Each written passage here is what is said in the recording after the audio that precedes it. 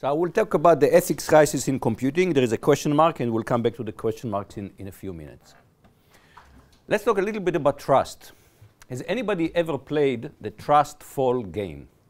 It's very often happened like you have kind of a bonding corporate thing to do, and you have to stand on some platform, and you have to fall backwards, and you have to trust that people will catch you, and it's you believe that they will catch you, and you hope that they will.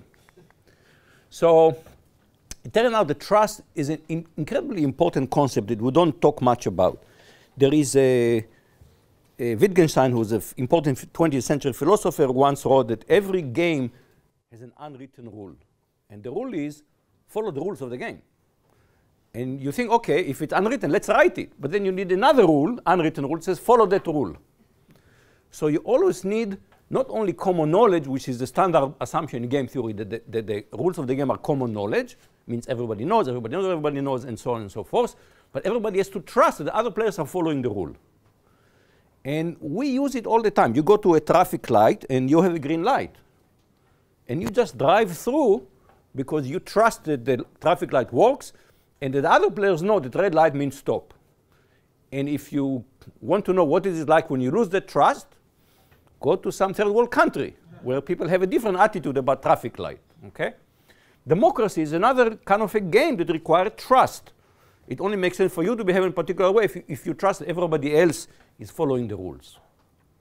Eternal trust has a huge economic value. Do you trust the economic players to behave according to the rules? So an article from the Financial Times, the report on research that look at high trust countries, like Sweden is a high trust country, and Russia is a low trust country. And this has huge implication. They lose lots of money. They leave money on the table, essentially, because it's a low trust country. So there is now a crisis of trust in technology. To trust technology, we have to be familiar with the technology. Well, we are technologists, or I assume everybody here, or most everybody here is technologists, but society at large do not understand really what's going on in the technology. You have to trust the people who, if not, or you say, I don't understand it, but I trust the people who developed it, or I trust the company, or I trust the industry. But what if it's none of the above? So should we trust technology today? Look at cybersecurity. It's just an embarrassment. I think it's a collective failure of our profession. You know, you hear about another breach, another breach, another breach. Sometimes you hear about it a year later, you hear about the breach. Privacy is, people have pronounced privacy is dead. Surveillance has become a business model. We'll come back to it. Automated decision making. You know, we all talk about explainable AI here, but we all know that explainable AI is a term of aspiration and research. It's not a reality at this point. Do we trust technology vendor? You can go and try to retweet their secure privacy policy. Good luck. Okay? You shouldn't really trust anything. You know, I just saw in the news that Mark Zuckerberg has announced that privacy is the new business model of Facebook. Oh yes, and I have a bridge to sell you between Manhattan and Brooklyn.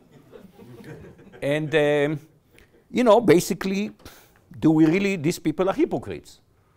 You know, they say, you know, do no evil, and now they're trying to run away from it. You know, we find out the tax exec limits the technology that children use at home. This is technology for your children, not for their children. This is endemic to the tech industry.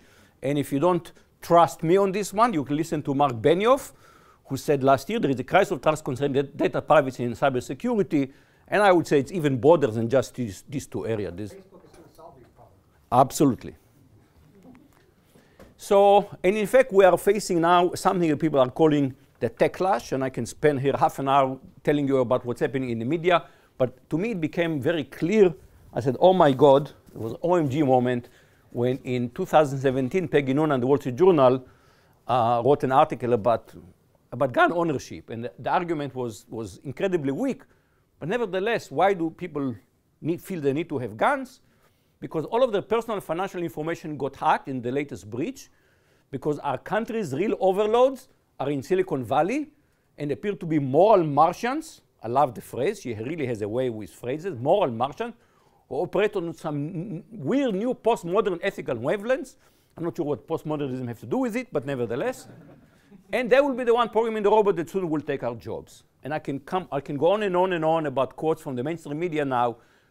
You know, I can show you a clip comparing big tech to big tobacco. So I want to take one concrete example. So in 2017, John G. Roberts, the Chief Justice of the United States, visited RPI and had a fireside chat with Shirley Ann Jackson, who was the president. And she asked him, can you foresee a day when smart machine driven with artificial intelligence says, wonderful, artificial intelligence, I don't think it's a typo, will assist with courtroom fact-finding or more controversially even judicial decision-making. And he said, it's a day that's here, and it's putting significant strengths on how the judiciary goes about doing things. So you can go and see that today machine learning is already being deployed in the justice system in many applications: bail, sentencing, parole, separating children from parents. These are all very difficult decisions, huge implication on people's life. It's very hard for people to make this decision. Why not delegate it to a machine, especially if you find this beautiful website about advancing justice and embracing community? You know, what can be wrong with that? So at the same time, we're already learning about machine bias. I think this is one of the hottest topics now today, machine learning, machine bias.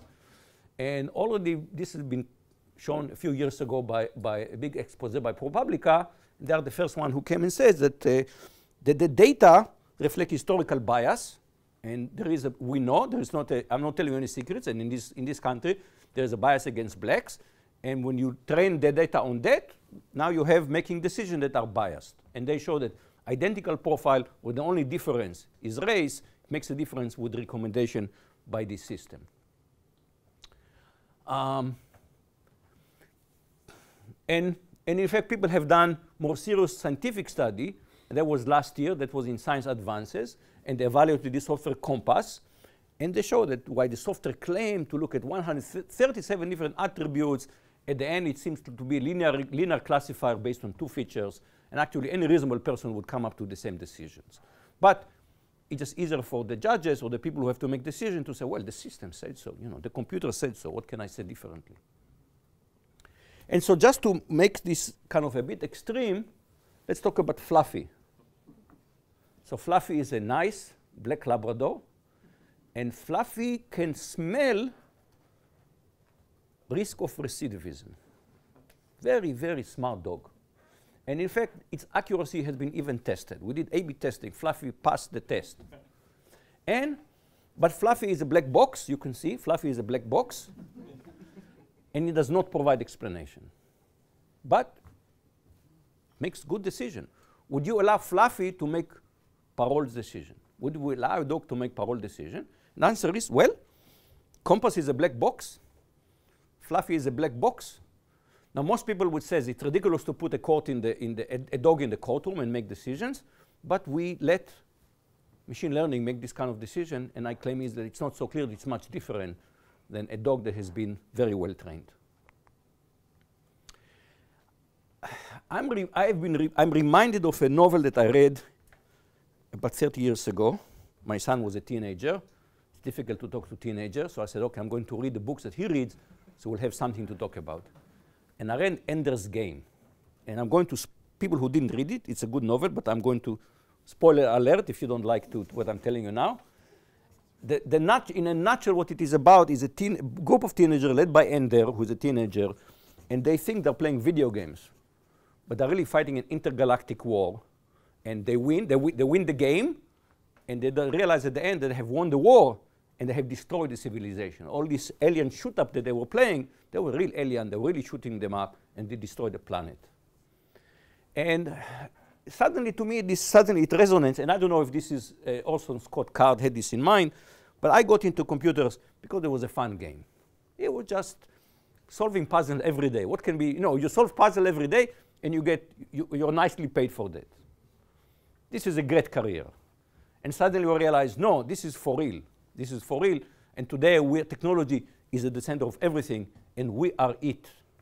We thought we were just playing a game. And if you look at the media, suddenly ethics is hot. Ethics, ethics, ethics, ethics, ethics. You go New York Times, Tech Ethical Dark Side, a Boston Globe, Ethics Crisis, New York Times. Every company needs chief ethics officer. CEO will start meaning something different. Chief ethics officer. Facebook, of all company, is giving $7.5 million to Institute for Ethics in AI, I think in Europe, I think in Munich, perhaps. Ethics is hot. And I want to be the ethics skeptic here. So, and I want to use an example, the automobile. So 1908 was one of the most important years in the 20th century because the Ford Model T rolled off the production line and became the first mass-consumed, mass-produced automobile, changed America. If you want to ask what is the most industrial product in the 20th century, it's the automobile. It's not the computer. The computer is the 21st century. But we came fairly late in the 20th century to have huge impact on society. Now we are having this impact. But the automobile shaped America and make America into a United States, into a world power. And very quickly people discover the automobiles kill people. Every year more than 1 million people around the globe died with car crashes. So we said, okay, we need to do something about it. Now, if there are many ways you look at mortality, let's see if I can figure it out. There are many ways you can look at mortality by car, but people who care look at death per billion vehicles miles traveled, which is traveling a mile. How many people do you kill when you travel 1 mile? And if you look at the red line, you see that we have done a pretty good job of reducing this in a very significant way. There is a spike now. Now, actually, it's become riskier to drive or travel by car because DWT, driving while texting. That's the new killer. That's the biggest risk. If you're a teenager, if you're teenage children, this is the biggest risk to their life, is driving while texting. But generally, we've done a fantastic job in reducing mortality. And we do it by a whole by plethora of different measures. You know, mirrors, anti-lock brakes, airbag, crosswalk, traffic lights, laws. A whole system has developed because we love automobiles, but we want to make them safer. Now, what we did not say is ethic training for drivers. What's the solution to drunk driving problem? Let's take every driver and send him to an ethics course. You get a diploma, okay, now you can drive in ethics. No, we had public policy. We said, we like the technology, but we want to mitigate the risk and adverse impact of the technology. It's public policy, it's not ethics. So let's take the internet as an example. You go back, if you're old enough, you may remember the whale in the 1980s, which was kind of the beginning of this kind of the internet culture, if you want. And then you may remember the Usenet, okay? This wonderful electronic white bulletin board. You can ask questions, you can have discussion. It was an amazing thing. And it grew up by the people who developed it were shaped by the 1960s. The 60s happened actually in the 70s. But this was, I call it the hippie culture. And one value that came out of it was information wants to be free. Of course, information doesn't want anything, but somehow that mantra stuck. Information wants to be free. And when the World Wide Web came about, the idea that we all fell in love with, an unfettered sharing of information. What can go wrong? Well, very quickly we discovered that if you have, everybody can put their information, there's too much information, you can't find anything. So the initial enthusiasm, we realized, my goodness, how do I find anything? It's a library without a card catalog. How do I find anything in big library without a card catalog and no Dewey Decimal System to even sort books? Just a huge library with books in random order. I cannot even find books in my own office. So the first solution was a card catalog. And it was a Yahoo idea. And it worked for a couple of years, and then people discovered it doesn't scale. It grows too fast. You cannot catalog the internet. And so we discovered, no, we need search engines. And there were some various search engines, you may remember, Alta Vista, Lycos, and the while, and they were just not very good. You search for something, and you have to scroll and scroll and scroll to find something that's really useful. I remember actually kind of an embarrassing thing. I used Alta Vista to check the concept, a phrase that somebody told me, perfumed beer. And the thing that came up the first thing that came on the screen was real pictures from a gay porn site. And I was in a public library. And I was almost dropped the computer on the floor just to stop it because I couldn't get out of there. And then Google came up with a fantastic, very high quality search engine, really very high quality. And that was a kind of a good solution. And then the question was, how do we monetize free information? How do we monetize it? That was the question. And Google came up with a brilliant solution, advertising. That was the how do we make money? Advertising. Basically, they did not invent advertising, but they adopted advertising from newspaper and TV. And then people very quickly discovered, most people just ignore. You learn, your eyes learn very quickly to ignore advertisements. And so to make them effective, the click rate was so low, advertisers were balking. So why should we pay for this? Nobody is clicking. So the other brilliant solution came, micro-targeted advertising. We need to target and show you advertising personally tailored to you, not just generic advertising. So how do we tailor this to you?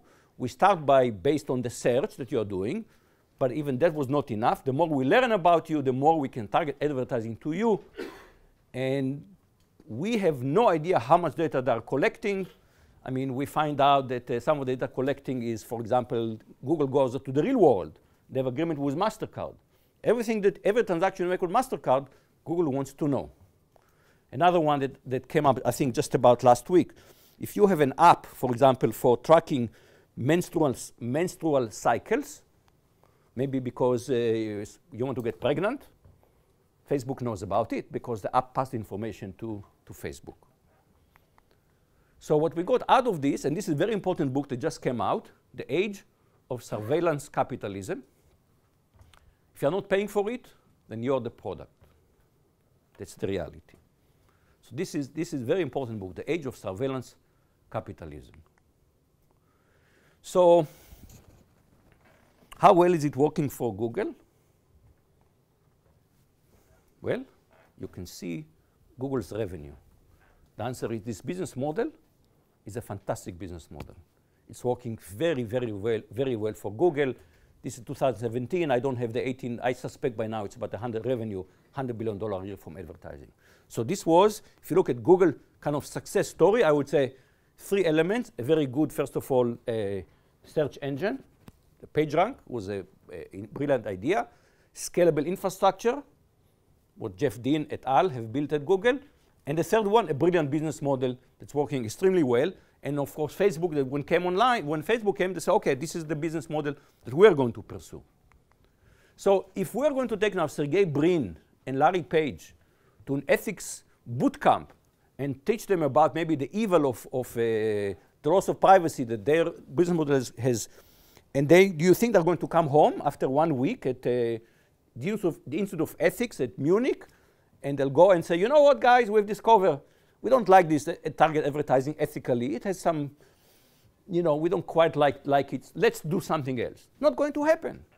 It's a company. They have a successful business model. That's what they're going to do. And in fact, Google has been trying now for the past several years to run away from do no evil. Started there at the top, and I don't think they're quite there to delete it, but it just gradually gets pushed and pushed and pushed, hidden in some document. It still appears, but they've been trying to run away from it for many years now. Now, is there really a free lunch? So some people are saying, well, Google provides fantastic services for free. Is it really for free? Google makes $100 billion. Who pays for it? Well, the advertisers pay for it. But where do the advertisers get the money? From consumers. And consumers pay for these services, but in an opaque way. So the answer is, who pays for this? We pay for this. This is in something you can think of it as an opaque tax. So people say that people are willing to give the data because of they get these free services. But it turns out that most people have a very dim understanding of what is really going on with data. So, I mean, this is a recent survey from Pew. They did a survey, and people have no idea. You can go and dig way down in Facebook preferences, go deep, way down, and you'll find out more, for example, all kind of profile that Facebook has on you. Most people have no idea because it's not easy to go and dig down and go down there. And when you finally get to that point and you say, how does Facebook characterize you? Most people say, no, it's not me. So I think of myself as centrist in terms of political philosophy. If I go to Facebook, they say extreme liberal. I don't know who is right, Facebook or me, not clear. How many people here use Gmail? Good. How many people read terms of service? Oh, sorry, I'm a privacy lawyer. Well, there is a reason why you don't read it. It's really unreadable. It's a document, long document written by lawyers. Lawyers are meant to read, lawyers write it, lawyers read it. The rest of us find it's impossible to read. So why is there that there is no really serious IT policy as opposed to other areas where we have much stronger policy? When you talk about, again, safety, automobile safety, there is public policy. And when it comes to technology, information technology, there is none. Well, we have a big industry today. You know, the market cap fluctuates between $3.5 to $4.5 trillion. It's a very powerful industry. And that industry has traditionally lobbied against regulation. And the argument was, why should we regulate? Why should you not regulate? Because regulation stifles innovation. This is the mantra that you hear all the time, why one should not regulate. Elon Musk kept getting into trouble with the SEC by tweeting things that you should not be tweeting. So Wired magazine says, the case against Elon Musk will chill innovation. So we should not say anything bad about Elon Musk because we don't want to chill innovation. Now, companies will tell you, well, but we have corporate responsibility. So corporate responsibility is a term that goes back to the 60s. And the idea is that corporations have many stakeholders, that expression. It's the shareholder, the customer, the employee, the community. And the management will have to balance the interest of all of them. And they have to be responsible citizens. But that's the 60s. In the 1980s, another dogma became to dominate the business environment. And this is shareholder value. And you mostly have to maximize the return to the shareholders who suddenly are perceived as the owner, the real owner of the company, which is legally just not the case. A corporation is a person. Remember, I'm not owned by anyone. Corporation is not really owned by anyone. But instead of thinking of shareholder as investor, we think of them as owner, and suddenly this has become the dominant dogma. So technology is clearly today driving the future. But the question is, who is doing the steering? And the answer is society has relinquished doing the steering to tech corporations. And even the business community is trying to wake up and say, wait a minute, beware of tech companies playing government. We should not let tech companies run society. We should let society run society. So technology has moved very fast. Public policy has lagged behind. And what is the purpose of innovation? Innovation is not by itself a goal. Innovation, it just means to an end. The real goal is societal progress. But unless we try to connect it, we have innovation running amok. So is ethics important? I'm the last person who will tell you that you should not be ethical. Of course, you should be an ethical person. I'm teaching right now a course at Rice University about computing, ethics, and society. Of course, we want people to think about ethics. And some people think that ethics is the only thing. So Ben Cooper wrote an article, very good article. I highly recommend reading it. It appeared in CSM a couple of years ago. And he said, ethics exists to encourage trustworthiness and cooperation among members of society. It is able to do much more than the blunt instrument of the law. But I think this is overselling ethics in some sense. Ethics should inform public policy. So for example, most of us find that selling organs for money will exploit poor people. And we find the idea that poor people selling kidneys, we find morally repugnant. That's ethics. But we didn't say, OK, this is bad. We said there are laws against organ selling. If you are a patient in the United States and you need a kidney, you are not allowed to go and the hospital cannot implant a kidney because you paid for it.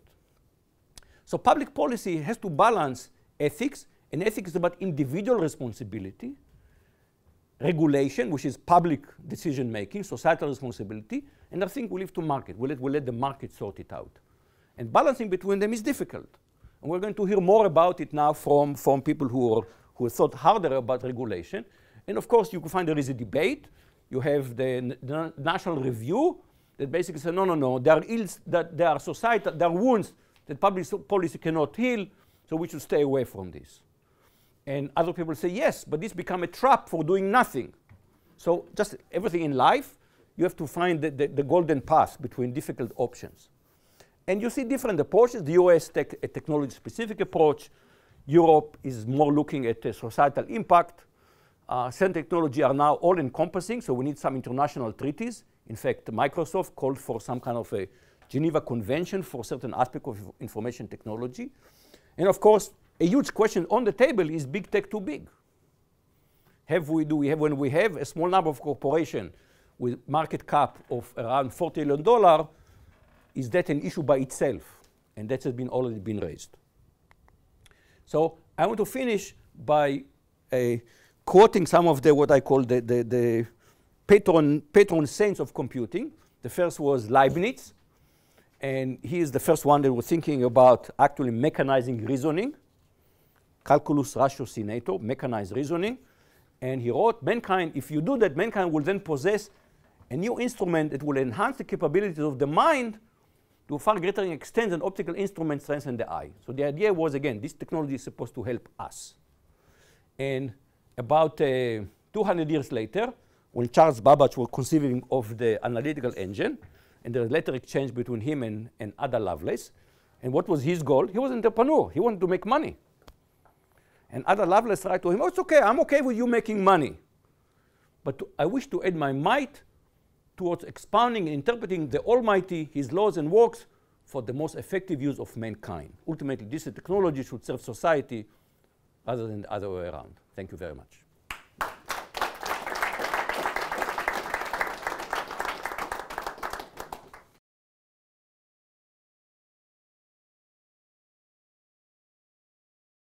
Never before has so much of what people do been available online, and never before have we had such powerful tools to understand what's happening.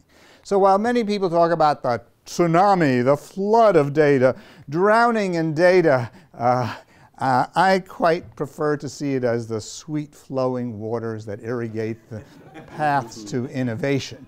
And that's where I want to go. And I think we can make this happen in a positive and constructive way. Okay? So the concerns about this and about machine learning, statistical methods, and algorithms is profuse. I mean, Moshe talked about some of them, but there's reports from hundreds of organizations. I've featured a few on the next 6 slides here.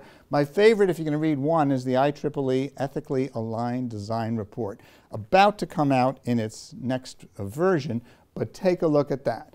But algorithmic accountability and the Electronic Frontier Foundation focuses on malicious use of AI, forecasting, prevention.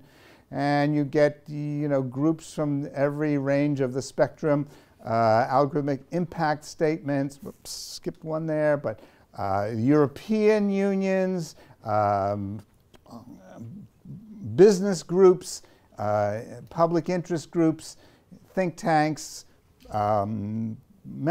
congressional groups, European parliamentary groups, and so on.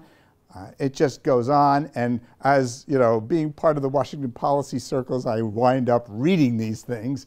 And to this week in Paris, maybe it was not Geneva as you suggested, but in Paris, the Principles for AI Towards a Humanistic Approach global conference with some serious players and heavy discussions was on Monday, and this next version of the IEEE report comes out March 25th. So do take a look at that one. Now, my own part of this goes back to the first edition of the book I mentioned.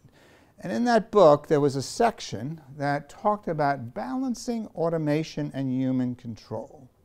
And the assumption there was a single line between human control and the aspiration of computer control, and that there was one line and we were somewhere along this. This was reinforced by Tom Sheridan's writings at MIT, a human factors control room design, person who coined the phrase, the useful one, supervisory control. But he had 10 levels, which he described each of those levels, about what those were and where we were and how we were moving towards greater and more effective machine control. Over the years, I came to reject this notion.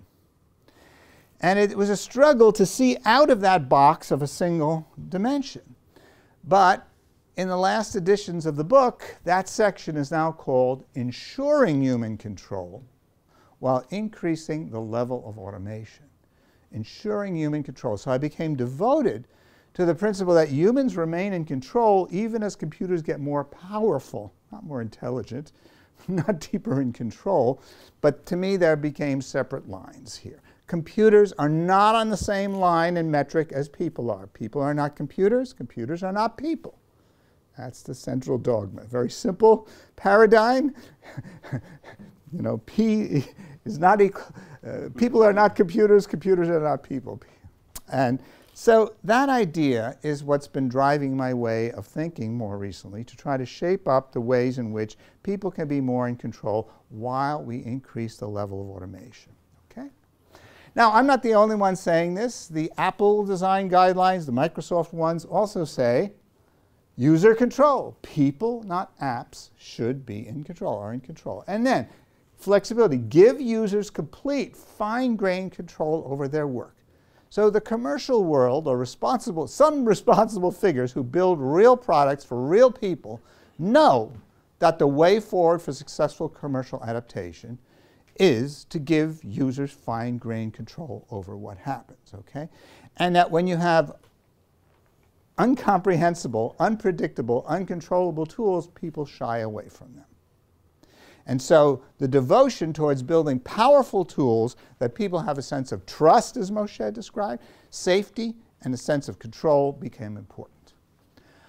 I'm a great fan of Cathy O'Neill's book called Weapons of Math Destruction, which has powerful examples, a dozen chapters. She's a Harvard statistician, PhD, went on Wall Street, and wrote this wonderful book, How Big Data Increases Inequality and Threatens Democracy.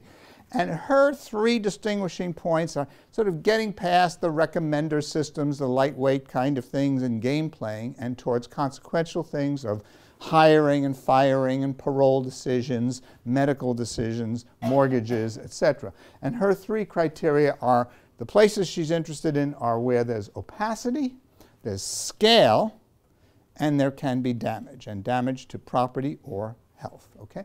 She writes, these algorithms slam doors in the face of millions of people, often for the flimsiest of reason, and offer no appeal, like Fluffy. They're unfair, and stronger, I would say, algorithms can be biased, harmful, and deadly. So that's the sort of central proposition here. And the way out of it, I start with maybe something related to ethics, and for me, the key word is responsibility. And my short piece about this appears in the Proceedings of the National Academy of Sciences, which talks about the strategies that I'm about to lay out to you, about how we go about developing independent oversight to provide the kinds of regulation that Moshe was asking for. Many people talk about this with different languages. Accountability and liability are legal terms. I've learned much from Ryan over the years. Fairness and transparency, FATML conference was already mentioned. Fairness and transparent machine learning in the 5 or 6 years has produced a lot of interesting research, but there's a skepticism that it's gone very academic and needs to get closer to the real problems that people have. Thank you, Bill, for shaking in support. And then the arise of explainability, explainable algorithms, the DARPA XAI, Explainable AI program is one example, and the 11 projects within that are promising directions. Not enough of where I want to go, but I think they get somewhere. And another notion which has a more mathematical logistic approach is interpretability of these things. Cynthia Rudin's work particularly, I think, is another example of where these things can go technically. But today I'm not after a technical talk, but to focus on the policy approaches. And for that I start with the ACM statement on algorithmic transparency and accountability. You're not expected to read that, but there were 7 principles that I will focus on. So the first of them, they said 7 things need to happen. And I was part of the group that drafted this thing. I got some of the things I wanted, but I'm not happy. So, you know, it's a good start, but it's time to move on with now fleshing out the meaning. That's why I was pushing for we agree, there's a problem. We agree, it's time to do something. What do we do? Who does it is really the question. It's not just we need to. When I see we should, The shoulds are what does that mean? What does that mean? Give me a break. It's time to grow up and start saying who does what by when. Who does what by when? That's how you get things done in Washington. You have a deadline because there's a bill coming up. You need to get something changed, and you want paragraph 7 to include the following sentence. Okay? That's how things happen. You have to get focused and specific. So, awareness, owners, designers, builders, users. I was successful to get them to clarify who. Should be aware. How do we know if they're aware? What level of test of awareness can you have? Access and redress, very good. Regulators, okay, we got that in there. We know who. Should adopt mechanisms that enable questioning and redress. What mechanisms? Can you give me some examples? What would be a good mechanism? What would be a bad mechanism? How do you build these things? Okay, accountability, again, good, legal term. Institutions. Well, I quibbled with that. I don't know what that means. Institutions are a little too vague. Should be held responsible, even if it's not feasible to explain how the algorithms produce their results. Should be held responsible. By whom are they held responsible? What terms of their responsibility? Is there financial consequences? Can you go to prison for failing to produce an accountable system? Okay. Explanation. Systems and institutions that use algorithmic decision making are encouraged, oh boy, sure they're encouraged to produce explanations of procedures and decisions. What does an explanation look like? What kind of explanation? This is heavily discussed in the explainable AI and other communities, and I'm looking for more. So again, I want you to take two messages here. I'm very supportive of awareness, access and redress, accountability and explanation. I want to go further. Number 5, data provenance. Algorithm builders should maintain a description of how training data is collected. Very good. Very good. Where do they maintain it? What's the format? Is it a machine-readable form? Is it open to the public? I mean, how do you know what's acceptable behavior? And each of these decisions has to be made. And you want industry groups like Partnership for AI to begin to take the lead, and maybe Allen Institute would take the lead in specifying some of these things. Auditability. Models, algorithms, data, and decisions should be recorded so they can be audited. Where are they recorded? Is there a standardized format? Are they machine readable? Who gets to it? What permission do I need to get it? And then finally, validation and testing. Institutions should use rigorous methods to validate their models. Whose rigorous methods? What rigorous methods? You have an example of good or bad such things. Okay? So that's what we're after. And each one of these has a dozen PhD dissertations waiting for people to come and fill out the blanks about what these ideas mean. And I think it's the questions of our time. So my approach, though, is to go beyond that and to push for all these things through a general process called independent oversight. I became an expert on independent oversight about 10 years ago when I was on National Academy's panel that was studying for the Department of Homeland Security how to fight terrorism while protecting privacy. What were the trade-offs, and how would you provide evidence by which they could choose to use certain machine learning algorithms or not? And which kind of psychological profiling was effective or not? And what degree of privacy invasion? And I was the one who wrote the section of this report and studied 40 different forms of independent oversight that were in government and in corporate versions. And so I've become an advocate of these social processes overlaid. At one point, Oren wrote about the only way to do AI oversight is more AI. He's changed, and I think it moved along. I didn't say the only way. Okay. And it's moved forward and very productively, and your recent writings about it regulating AI are much more constructive in my mind and push things in the right direction. So the social processes, I think, are particularly valuable. So I built on the notions that I saw and the exemplars of corporate, internal audit committees and advisory boards, plus external audit. Every publicly listed company in the US is required by the SEC to have an internal audit, okay, and advisory boards, and also have an external audit by one of the large accounting firms and annually produce such a public report with recommendations which have some degree of teeth to them. Okay? And that became an important example. External, independent oversight. And what do we mean by independent? How independent is enough independent?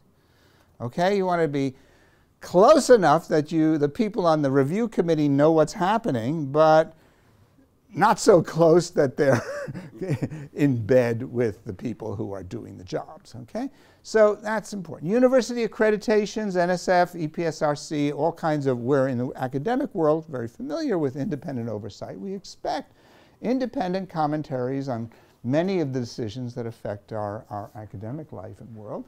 And then zoning boards, planning commissions, environmental impact statements were others, and particularly the federal agencies. NASA has many of them, FAA, FDA, and we'll come to see that.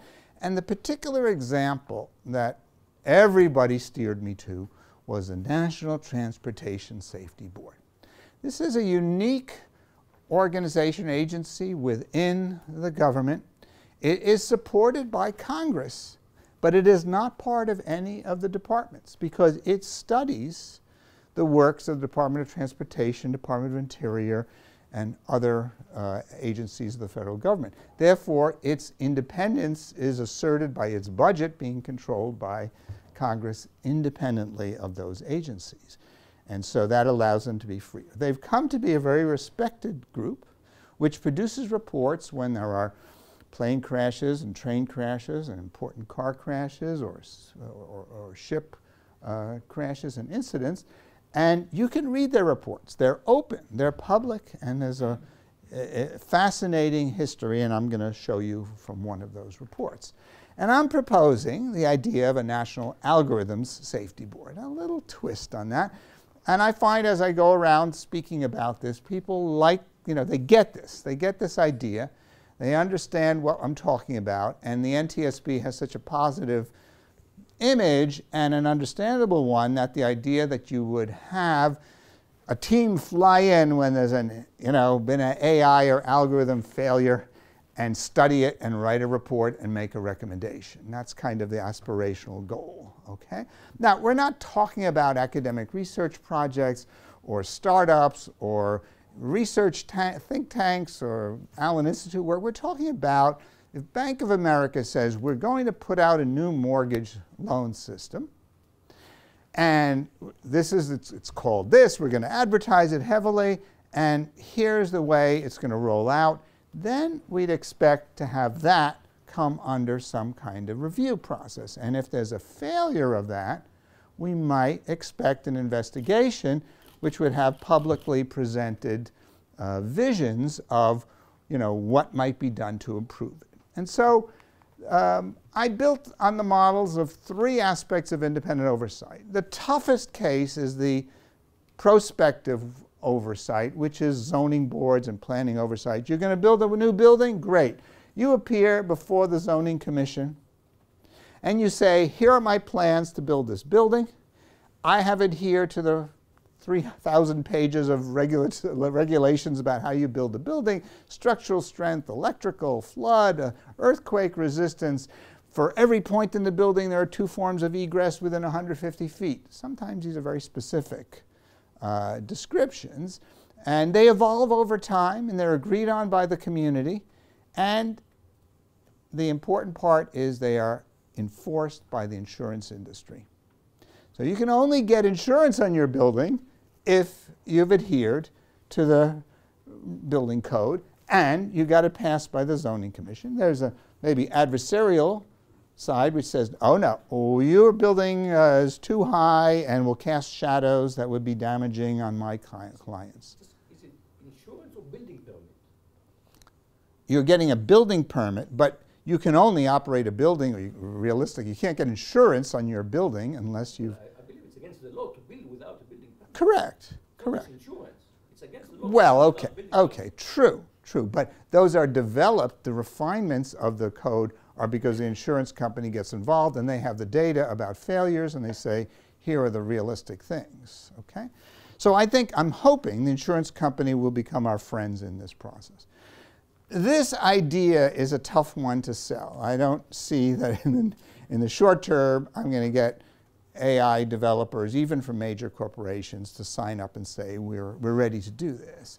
On the other hand, I should say, I find that managers and decision makers in large corporations actually want some kind of rules that allow them to say, I have done the appropriate thing. I've done what's expected from me by my colleagues and by the community. And that's what they're looking for, some set of rules that they can say, I've been ethically correct as a manager, and I've done my job in managing. Whoops. The second form, the second form of regulation is continuous monitoring. So the Federal Reserve Board has an observer at banks, and they continuously monitor how the loans are going, how other aspects are going. The Food and Drug Administration monitors pharmaceutical production and meat packing and agriculture. And so those are successful strategies. They are expensive, and it takes a long time to put them in place and develop the principles, and they fail occasionally, but there's pretty good evidence that that kind of continuous monitoring is effective. Still, I think that's the hard one for me to gain early agreement to. The third is the NTSB, which is retrospective analysis of failures. So the plane crash, this was Singapore Airlines at San Francisco Airport, and the NTSB shows up within hours, and they're out there taking a look at what's going on. Whoops. So this is the little model. This appeared in that paper in PNAS. Planning oversight in advance, continuous monitoring, and then the retrospective. This one is the visible and important aspect.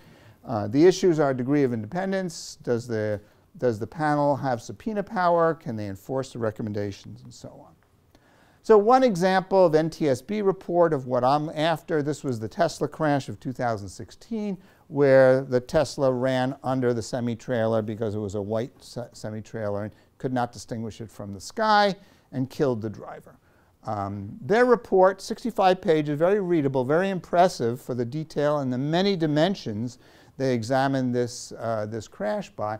But of their 13 regulations or recommendations, these are the ones that I really liked. Over-reliance on automation and lack of understanding of system limitations by the engineers and designers, okay?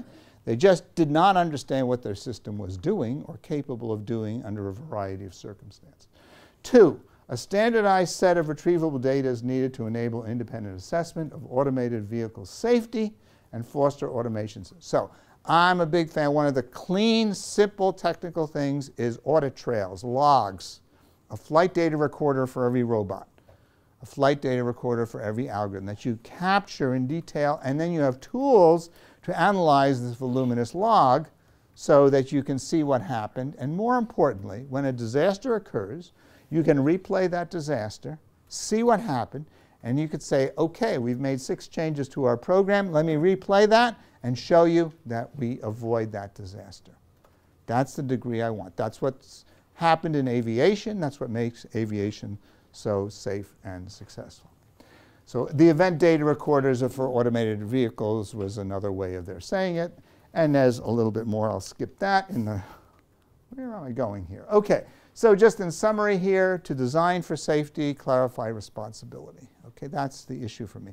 For me, responsibility is all those 6 things below it.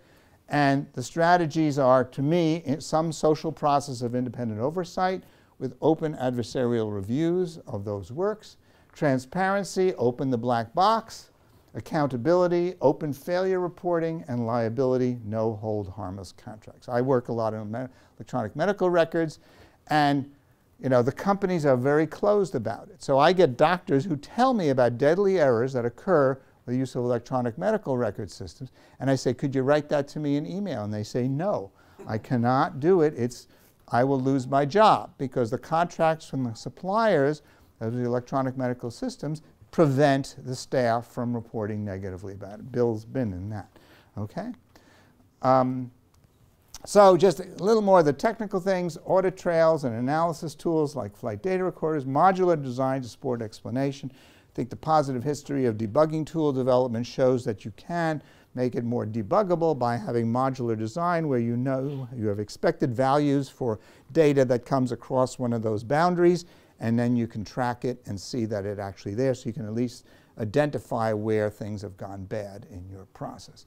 Visualization tools for understanding algorithms, you might have guessed, and the best work here is Fernanda Villegas at Google, who's shown how visualization not only helps you understand retrospectively what happened, but understand what's going on so as to improve the quality of algorithms as you're writing and developing them.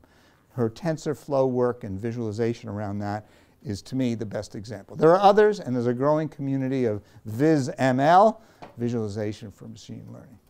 Data quality and bias tests for training data. The FATML community is somewhat on this, but Microsoft recently reported on how when they studied real designers, they interviewed 40 of them. They said actually the problem is not with the algorithms there, but it's really the data collection strategies and the quality of the data on the input and how you get the data, etc. And so you want to push upstream that study and get real, get past the algorithms and look at the real problems of what happens. Benchmark data sets for algorithm validation, you know, for testing data sets, so you can do regression testing. And did I mention ensuring human control while increasing automation? This is what happens. That's why little cell phones, text messaging has a lot of complexity underneath it. But when I type out a message that says, honey, I'm coming home, that's what I expect gets sent and received on the other end. And the layers of design that allow me as a user to be able to say, I understand what's happening here, I feel in control, and it works. Same thing when I step on the gas pedal, I expect the car to go forward, not the windshield wipers to flip on, because somehow the car has figured out that it's raining and it should turn on those windshield wipers. Okay? There should be clear consequences of human actions. So the National Algorithm Safety Board is what I'm starting at, and if your goal is safety, then clarify responsibility to improve safety. Thank you for your time and attention.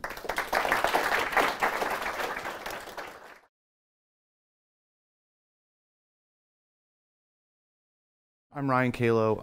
I am a law professor. I'm the second lawyer in the room, I guess. Except I'm not even barred to practice anymore. So nothing I say is binding is advice to you, and don't come back to me. Well, you know, Ryan said that I could do this, and then it turns out not to be true. But I do think a lot across disciplines, and one of the things I do at the University of Washington is I co-direct the Tech Policy Lab, which formally bridges computer science, information science, and law, and also involves a host of other departments, electrical engineering, communications, even urban design, I mean, all kinds of different things. And so, you know, one of my fundamental commitments, and I think the fundamental commitments of the last two speakers and of others in the community, is that, you know, you can't solve these problems by reference to any one discipline. You know, these are not the sorts of things that you can just solve in law or solve in ethics or solve in, you know, computer science. But my focus is going to be specifically on what policy levers we have available to us and the timing of those levers. And that's why the title of the talk has to do with what should we do right now, what should we do soon, and what should we do one day. So I don't need to remind folks at the Allen Institute for Artificial Intelligence that artificial intelligence is not like one thing, like a train or something like that. You know, it's a set of techniques that can vary pretty dramatically. But you know, it has occasioned a great deal of commentary. And detractors, as I think Moshe already mentioned and Ben mentioned too, detractors of AI, you know, worry that like it's going to wake up and kill us. You know, that it's going to be humankind's last invention, right?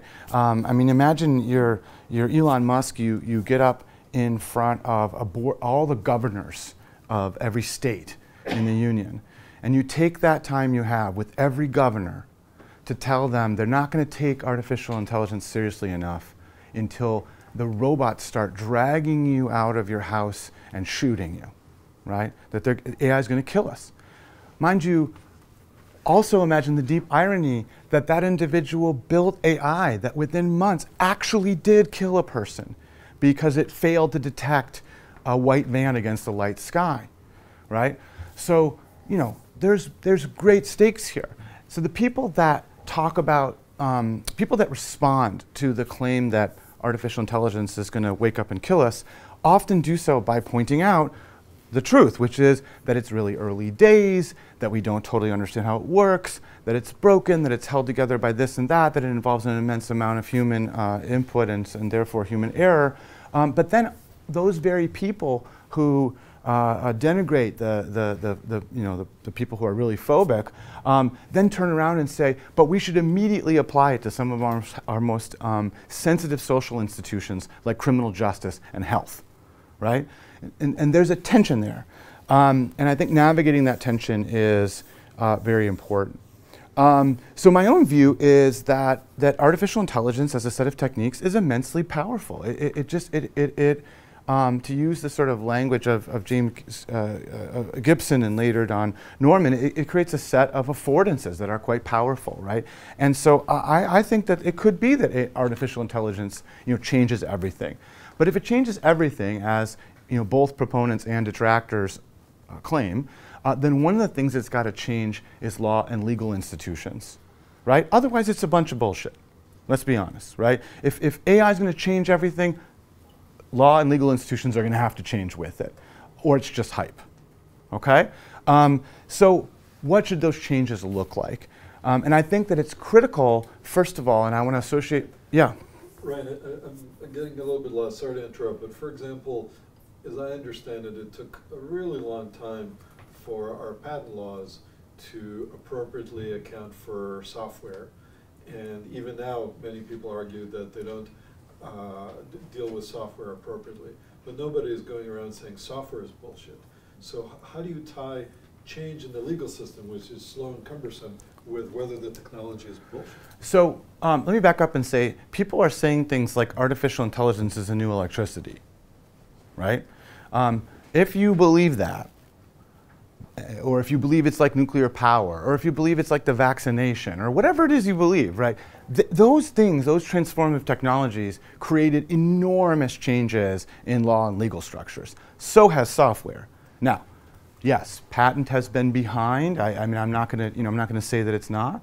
But like, software has changed law and legal institutions immensely. And so, so if you want to cherry pick, like, software didn't change the law of dog catching either, right? But who cares, right? Patent seems more core, and I appreciate your point. Yeah. Right, so I don't want to derail. No, you're fine. Because this is important. It seems like at the heart of this, and I'm thinking about this for the first time, is this question of kind of what comes first, the chicken or the egg?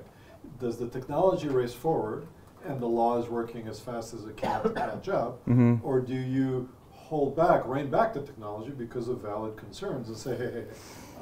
So what's your model of chicken and egg here? Absolutely. And so I'm gonna answer that question by continuing on with the talk that I was prepared to give a minute. So the timing is critically important, and you can see it like literally from the title that's behind me.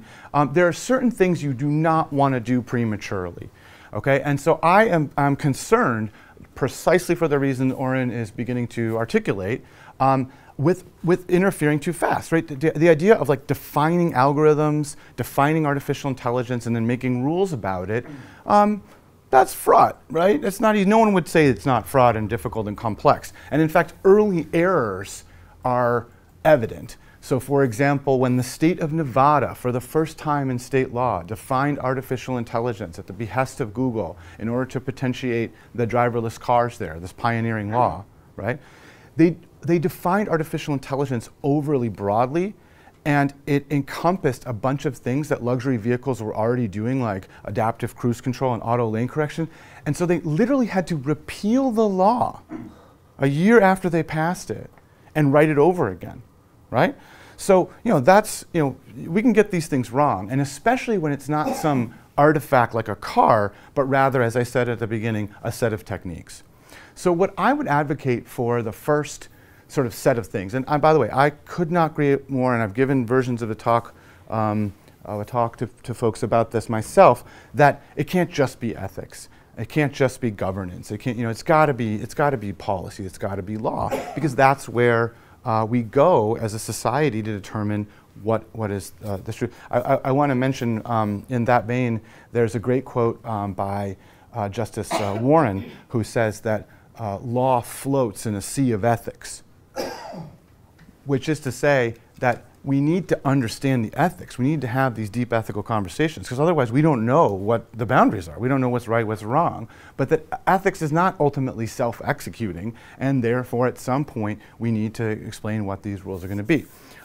So I don't think it should be exclusively ethics or notions of governance where the decisions are devolved to the companies or other practitioners as to what to do about it. But in the short term, I think some of the critical things are these. Number one is we need to have greater expertise in government. And we need to have greater expertise in government because a lot of unwise decisions are being made. And I'm actually quite agnostic as to how that takes place. So how accruing greater expertise in government takes place. So for example, I have been working with R Street Institute, which is a conservative think tank, about resuscitating the Office of Technology Assessment to help Congress. I've been working with individual agencies with the previous administration and the White House and others, trying to talk about where should that expertise reside. But like FTC just announced some kind of a tech. Yeah, one of my students from the Tech Policy Lab is one of the few technologists, devoted technologists at the Federal Trade Commission. One of the missions of the lab is to produce people with that kind of capability. So there also has been, in recent years, a consistent set of top computer scientists like Felton and people like that. Sure. FTC, FCC. That's pretty new, in fact. It's all great developments. And you know, one of the conversations we had early on was quite influential to my thinking on this, which is when Ed and others stood up the eScience initiative at University of Washington, which tries to apply data science to a wide range of academic problems, right? Even though that has been an incredibly effective, really a national, international model for how to do data science, they're still, and I hope, correct me if I'm wrong, thinking through whether the correct model is to train everybody a little bit in data science, or to have each particular lab, biology, you know, astronomy, whatever it happens to be, have their own, you know, data scientists on staff, right? It's not an easy thing to figure out what the most efficient way is to deploy expertise, but it's critically important. And it leads me to a second consideration for now, which is that we have to reform procurement. So much of the early mischief with algorithms affecting people's lives, indeed, virtually every example that you have heard, apart from the private examples about consumer privacy, and I've given talks about what lessons we can learn about what happened with consumer privacy and apply them to this situation. A lot of the mischief you're seeing is when government procures something, okay, that it doesn't understand and that it didn't insist upon a measure of accountability and transparency and so on. So for example, the real tragedy, I think, in many ways for recidivism scores is not that, it's certainly that they're biased, that's of course the impact that they have, but that we can't figure out what effect that has had on individual defendants.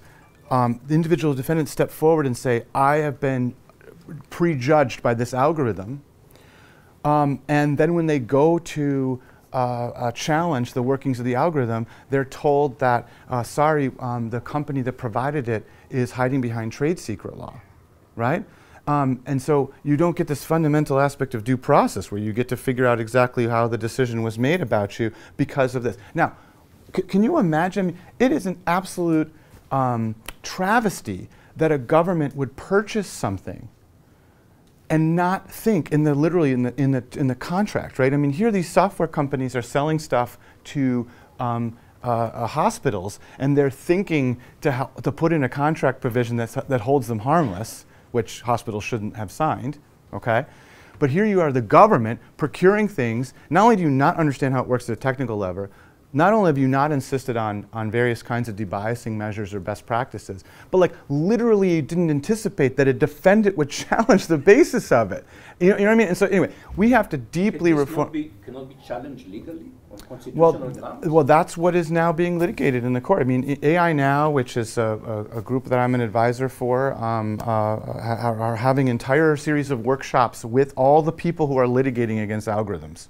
You know, if you want to read about this, I think still the gold standard is Daniel Keats-Citrin technological due process, and I'll come back to that in a moment. But I think, and for time considerations, I won't say a lot more, but whether you're a state, whether you're a court, whether you're the federal government, whether you're an agency, we need to get so much savvier extremely fast about procurement in the United States. Okay, this is just a travesty. So I think one of the things that we should do concretely right now is to make sure that nothing gets purchased without vetting it with stakeholders, vetting it in certain ways, insisting on transparency in the literal legal terms and so on.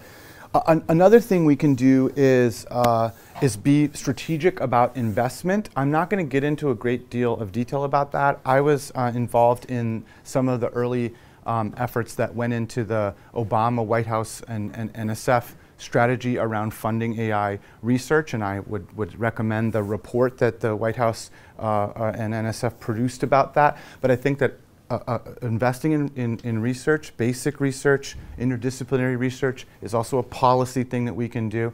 And then finally, in terms of the right now, and there's so much more to say about all of this, but for the sake of time, I want to say that one of the things we can do right now is we can change the rhetoric. Okay? So change the rhetoric. Yeah. Change the rhetoric. And in particular, I'm thinking of this rhetoric around AI being a race. Okay? That's not good rhetoric. That's or the even more mysterious notion in the Trump administration executive order about AI, that there's something that's called American AI. You know what I mean? I mean, this is not only poisonous, but and factually ridiculous if you think about how the present day tech firms are running with a refinement that occurred, you know, in Canada and France, and then calling it American AI. It's absurd, but setting that aside, it leads to bad policy choices. For example, that rhetoric of there being a race or there being an American AI that America has to win leads to giving credence to these notions that you should have trade restrictions on your research around machine learning or artificial intelligence. That somehow you can't export something because it's going to have some secret AI in it, and you can't give it to some other nation.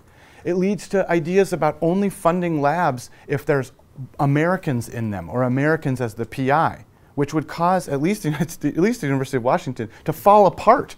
You know what I mean? I mean, we rely so heavily on these very serious, great researchers from other nations who innovate and help the ecosystem. And I'm sure the Allen Institute does too. So this rhetoric is very dangerous and very poisonous. The last thing I'll say about it before I go on to the sort of soon is, if something is a race, well, then you got to win it, because to the victor goes the spoils, and victors write history, all this different stuff. It comes this idea that you should just innovate at any cost, because you got to be the winner.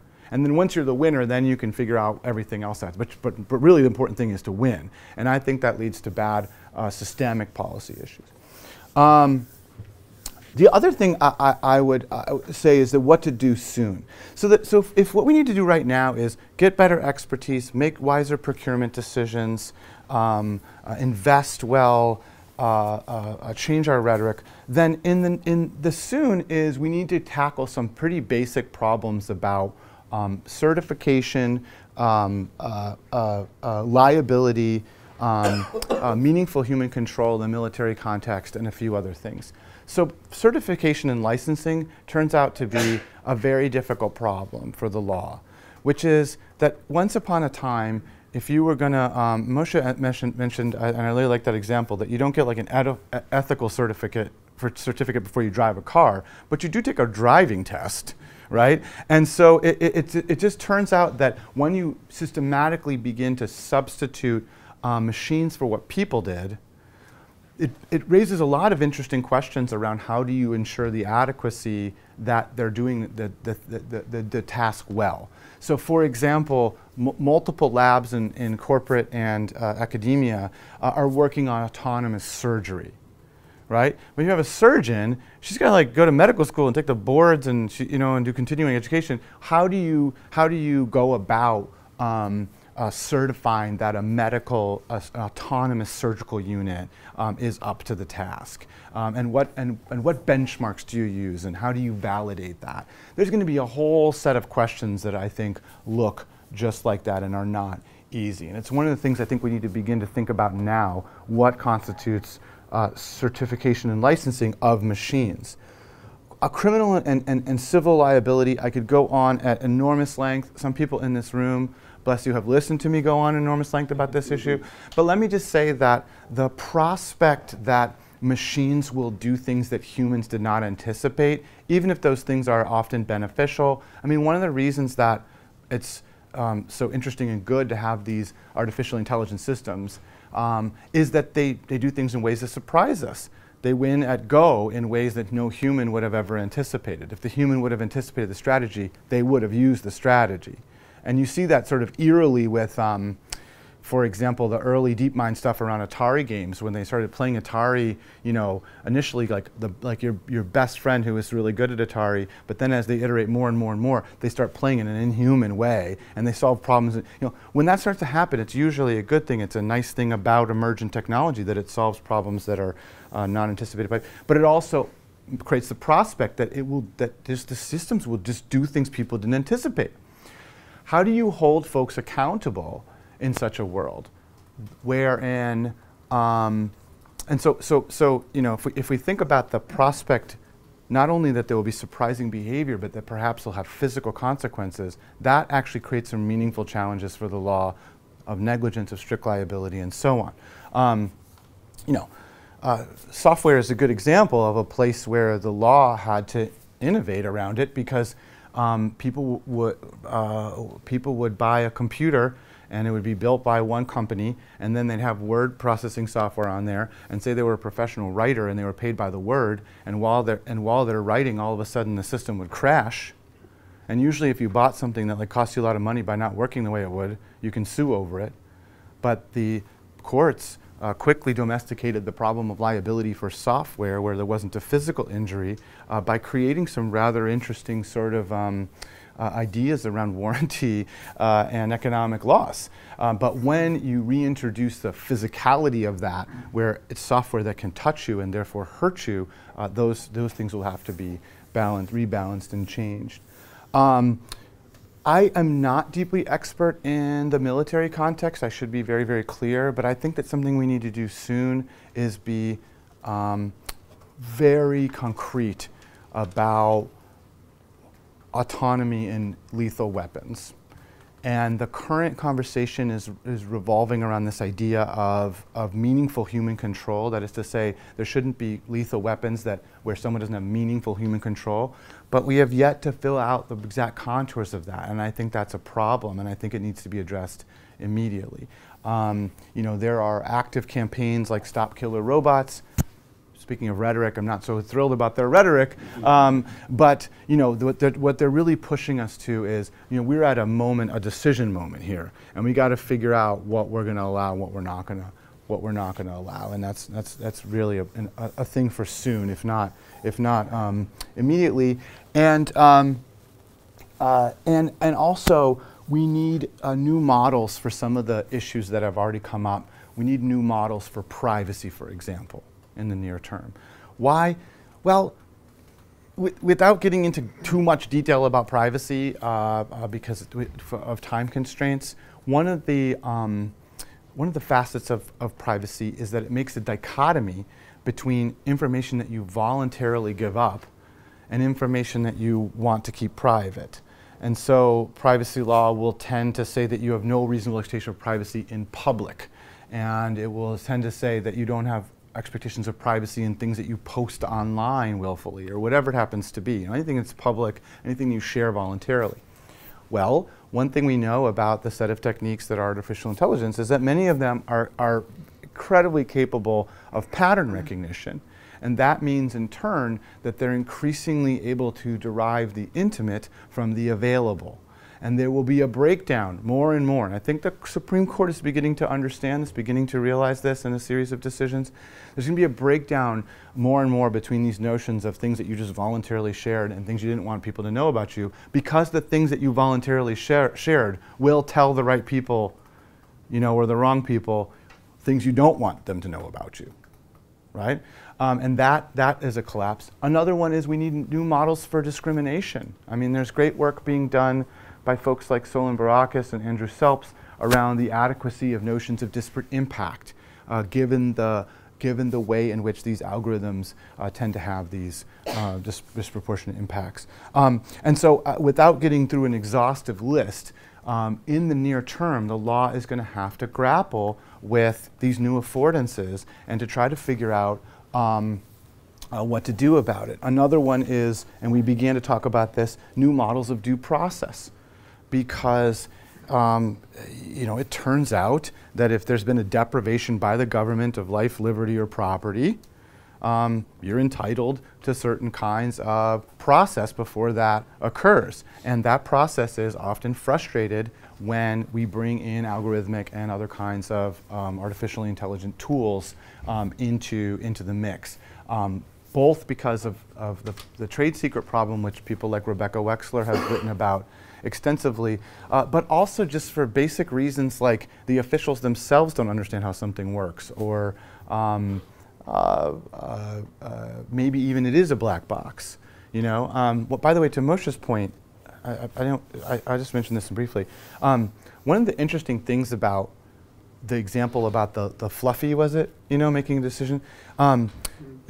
There's levels of inscrutability. So like, when you explain to somebody with a straight face, how did Fluffy determine that this person, right, was a recidivist?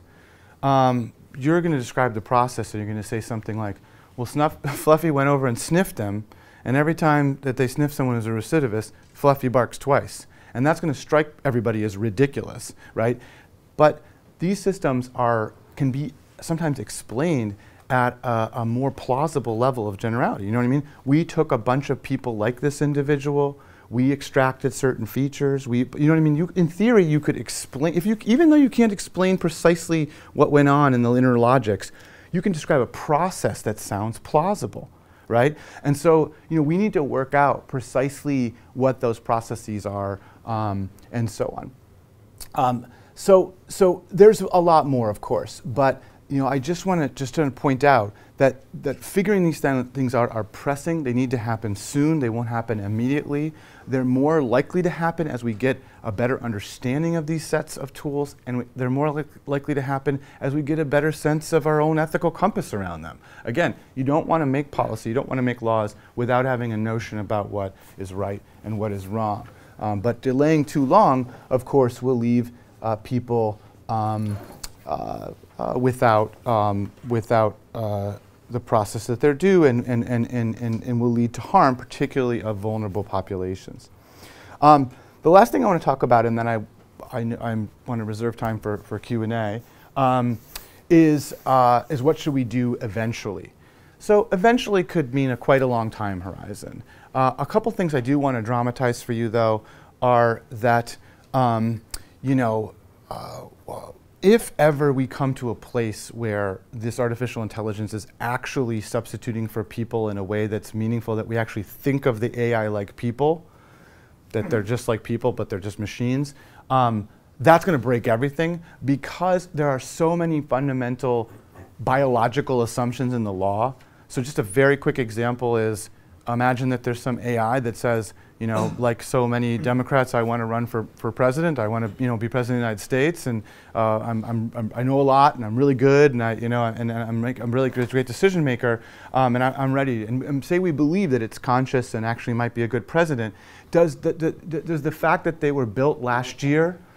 Does the fact that they were built last year mean that they have to wait for 35 years before they run for president, right? There are so many assumptions like that built into the law that if ever we were to say there was a This would be an example, we need American AI. Only American AI. That's true, and that's right. That is a great example. That's a place where American AI would, precisely right. We need the long form of the birth certificate. Yes, that's right. That's right. I think that you were maybe made in Kenya, or maybe made in exactly. That's right. And so it's just there's so many fundamentals. We'd have to unpack those things. But that said, short of that, you might imagine legal status of some kind for some kinds of systems. And those are things I think we will need to work out in the long term. Systems that have been created as works of art, as legal instruments, as instruments of change, that we somehow would want to respect their legal abilities. And the last thing I'll say, and then I'll open it up for questions, is, I think at some point, because this is truly potentially a transformative set of affordances, I think that AI can be an invitation for us to take a pretty deep inventory of our own values and see if perhaps those values might be better achieved or actually achieved, where we can actually fulfill some promises that we've made. For example, while I certainly do not believe we should be replacing judges with AI, and I think that's kind of incoherent when people talk about that, there are so many ways we could use the tools that we have to improve the justice system so that perhaps you can get an actual speedy trial like the Constitution guarantees, right? I mean, today, you have to wait a year before you even get into the ballpark of being able to say I didn't have a speedy trial. That shouldn't be supportable, and it's less and less supportable as our tools become better and more efficient. Okay? Or, I can't get, the courts are clogged because we can't find interpreters. Meanwhile, machine learning interpretation is getting really, really good, right? So I think we need to take inventory of our values and make sure we know how to use these tools. So with that, because of time considerations, I'm going to end here and say thanks and ask if you have any questions, which you do. Yeah. Moshe.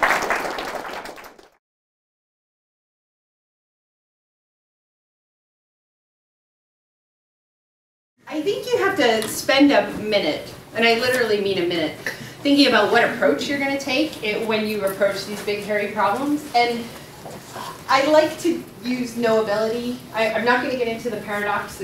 It's on the left there, expressed mathematically, straight out of Wikipedia, for anybody who wants to look it up. I like Donald Rumsfeld's version better, which is on the right.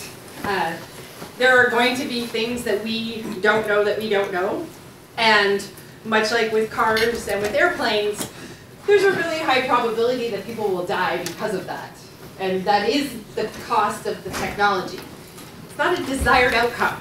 But I also refuse to believe, and I work at tech companies, so this is saying something, I refuse to believe that there are nefarious people sitting around in basements trying to come up with ways to deliberately manipulate and harm society.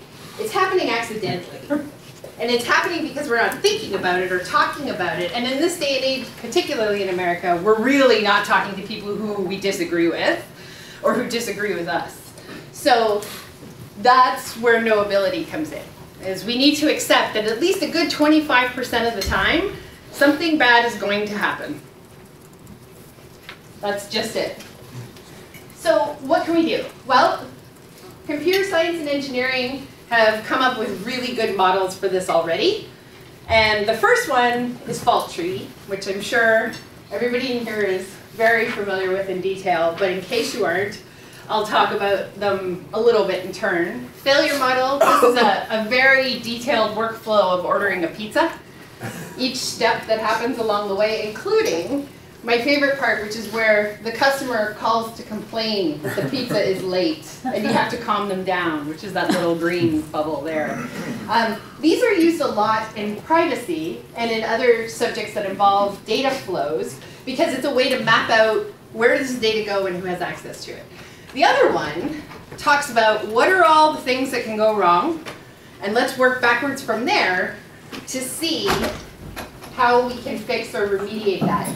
And I feel like that's where most of this conversation, not just today, but generally in the field, rests. Because the horror stories are pretty awful.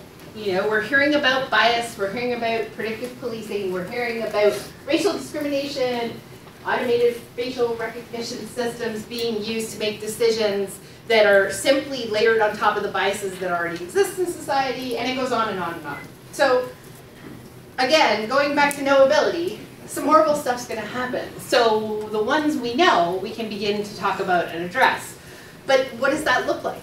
And we've talked a lot today about who should own this. There was even mention of a chief ethics officer role. I would propose this instead. I would propose this largely because, I started my career 20-some odd years ago in privacy, and at that time there was a huge push that led to the creation of Chief Privacy Officer roles, CPOs, right? You see them everywhere now. It's fairly common. What it did, effectively, was abstract everyone else in the company from having to worry about privacy because it was that guy's problem. So we want to make a new mistake. So I feel that the new mistake could be better set by the distribution of ethics. So loosely what I've put together here is HR, engineering/product management, and sales all being responsible for different aspects of the development of technology in a given company. Sales, marketing, customer service, whatever you want to call them, they're the logical people to find out what the actual customer's intended use is. So we're going to sell them something, we might bind it, it might have one intention, but then it turns out that they're going to take it and do something else with it. And if you ask a salesperson to answer that question, they can. They may not have data to back it up, but they will tell you right away whether the customer they're dealing with is creepy or not. They will tell you based on their experience whether they're going to go and take this and do something else to it and then make lots of money over here and it's going to bounce back on us. They can tell you that. So let's use that information and those experiences. When we talk about HR, I don't know why we would talk about ethics in any other context in a tech company except for HR. Now, I'm not one to defend them. I've spent a lot of time dealing with HR, and there is always the position that they're there for the best interest of the company as opposed to the employee. So once again, not presenting a perfect solution. But I am saying there's an apparatus and resources and people who are already set up to deal with sticky ethical questions, organizational psychology questions, questions of how to make decisions, questions of the chilling effect of whistleblowing, so why not leverage them? They can be just as easily a point of contact for somebody who is concerned about the ethical implications of the work they're doing or a project they're on. One example I heard about recently at a company I was working with was somebody who desperately does not want to work on government contracts because they would be required to get security clearance from the US government, which would mean that when they went home to Iran, they would be flagged in the system, and they may not be able to enter the country again. Now, that's a great ethical question. It needs to be addressed by all sorts of the mechanisms that everybody talked about today, but the primary concern is the person who wants to go home for Christmas, right? It's not the person who needs to change what the entire infrastructure around geopolitical awareness is. We just need to figure out how to get them on a project that they can still contribute, still work on, and the product doesn't suffer. Then we have engineering and product management. We've talked a lot today about the role of engineers, about policy around regulation, and it's kind of been at odds with a lot of the conversations I have with engineers. And a lot of them are asking questions like, yeah, I know there's a problem, and you want me to do what about it? How do I fix it? What am I supposed to think about? How am I supposed to think about those things? And what are the tools that I can use to help me get a concrete answer? Because that's part of the problem. If you put lawyers and engineers and salespeople and product in the same room, you'll have a great conversation. You absolutely will. But your engineer might get a little frustrated, as I have seen happen repeatedly, because they ultimately want an answer. And that's what a lot of this workflow is about. How do we create those answers? The other piece for a company is talking about basic communications. And I put this all under the bucket of transparency because I think it's the same thing. We've seen Google talk about their AI principles. Other companies are throwing out AI principles like they're going out of style. Everybody's got 5 or 6 or 9. There's some really interesting PhD dissertation in the number of AI principles that you choose. I know there are. You need a whistleblower policy, but that's a legal requirement. Like, you should have one anyway. You need to talk about program updates in your cycle the same way you would with anything else. There doesn't need to be some sort of special ethics board per se. You can roll all of that into your day-to-day business, and that's really the ideal answer because everybody's responsible for this stuff. So what does it actually look like? Well, I've batted around a couple of different ways to say, yes, we need an ethical review, and no, we don't. Because that's really the first question, right? New engineering work's being requested. How do you determine whether that engineering work requires an ethical review or not? And there's a bunch of different criteria. These are the 4 that I have come up with. Again, not perfect. Needs to be iterative. Also, some of them don't apply to different companies depending on the work they're doing. But this is a good place to start. So first of all, is this something brand new that you're building? Or does it already exist? The reason this matters is because if it's brand new, at the end of the day, you have no idea what's going to happen to it when you put it out in the wild. So you're really going to want to pay more attention to it. If you've already got something out there and you're just doing something fancy or new to it, then maybe there's less risk and you could argue that you don't need to do another review. Purpose and use comes into play here, and this is definitely a judgment call. You want to know if, and be able to make an evaluation that, and this is where your lawyer and your product manager comes in, that there are in fact technical and legal restrictions on the use of that product before you sell it or release it.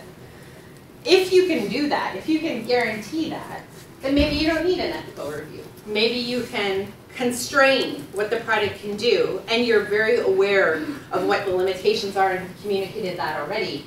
However, if you're not, or you've got some technical controls on something, but you're not sure that they can't be hacked, then you're going to want to take a look at it. The other piece that you need to think about at this stage is, what's the deployment like? Is it just going out into the wild, period? Anybody can use it? I give you Tay as a good example. Did anybody interact with Tay way back in the day? Tay was released for exactly 10 hours, I think, before it went rogue. But a perfect example. Like, Tay went out because it was an experiment. It was a little research project. It was somebody sitting around saying, this will be interesting, let's see what happens. And that's exactly the situation where you want somebody else sitting in a room saying, maybe we should talk about that. Reasonable person test. This is a very common test anywhere outside of the United States. This is actually used for privacy enforcement law in most of what used to be known as the British Commonwealth, and is very common in the EU. And it basically asks one very simple question. Would a reasonable person expect this to happen? Not an engineer, not an expert. They're not reasonable people. I'm not touching that. That's a whole other session. Not a lawyer, not somebody who works in this field, but the person I always picked was my grandmother. Now, I picked her because she's a chemical engineer, okay? Because the idea here isn't to pick someone dumb. That's not the point. The point is to pick somebody who doesn't have expertise in the field that you're talking about. It's to break the filter bubble. It's to say, what does somebody outside of this room think about this? And if you think about this question, it's actually really easy to answer 9 times out of 10. All you have to do is try to explain your problem to someone else, someone you don't work with. This is why it's important to have friends who aren't in the same field that you are. The next criteria, scope and scale. This part matters because if there's a way to restrict the scope or restrict the use, it's going to one company, one team, one department, one group, and it's not being used anywhere else, you could argue that perhaps the implications of that technology won't be as broad and won't necessarily require you to do extra work. It's debatable, right? That's sketchy because there's a lot of really limited and specific circumstances that are quite dangerous, particularly for vulnerable people. But again, not a perfect tool. Last, I propose likelihood of harm, and I have a question mark here for all the reasons that we've talked about already today, because the definition of harm from a legal perspective is incredibly narrow. It's about financial harm, economic harm, physical harm. Are you going to get punched in the face by the algorithm? Probably not. But there's a whole other kind of harm that happens here. And so I threw in the words facilitate injury as well. Because injury is a bigger thing. Injury is a broader concept. And again, you don't want the lawyer defining these questions or these terms. You just want to have the conversation. So say you put all those things together. Say all 4 of them come back as, yep, this is a new technology. We failed the reasonable person test. We don't really know what's going to happen with this product, and it's definitely going to be widespread, which, frankly, if you're throwing something out the door that's like this, you probably shouldn't in the first place. But you could say, okay, for sure, we require a review. Conversely, you could say that the lower risk would be if all of those answers were no. But the truth is, it's probably going to be something more like this, and it's going to depend on what your organization wants to do. So in this case, 2 criteria are low risk, 2 criteria are high risk. So do you do a review or not?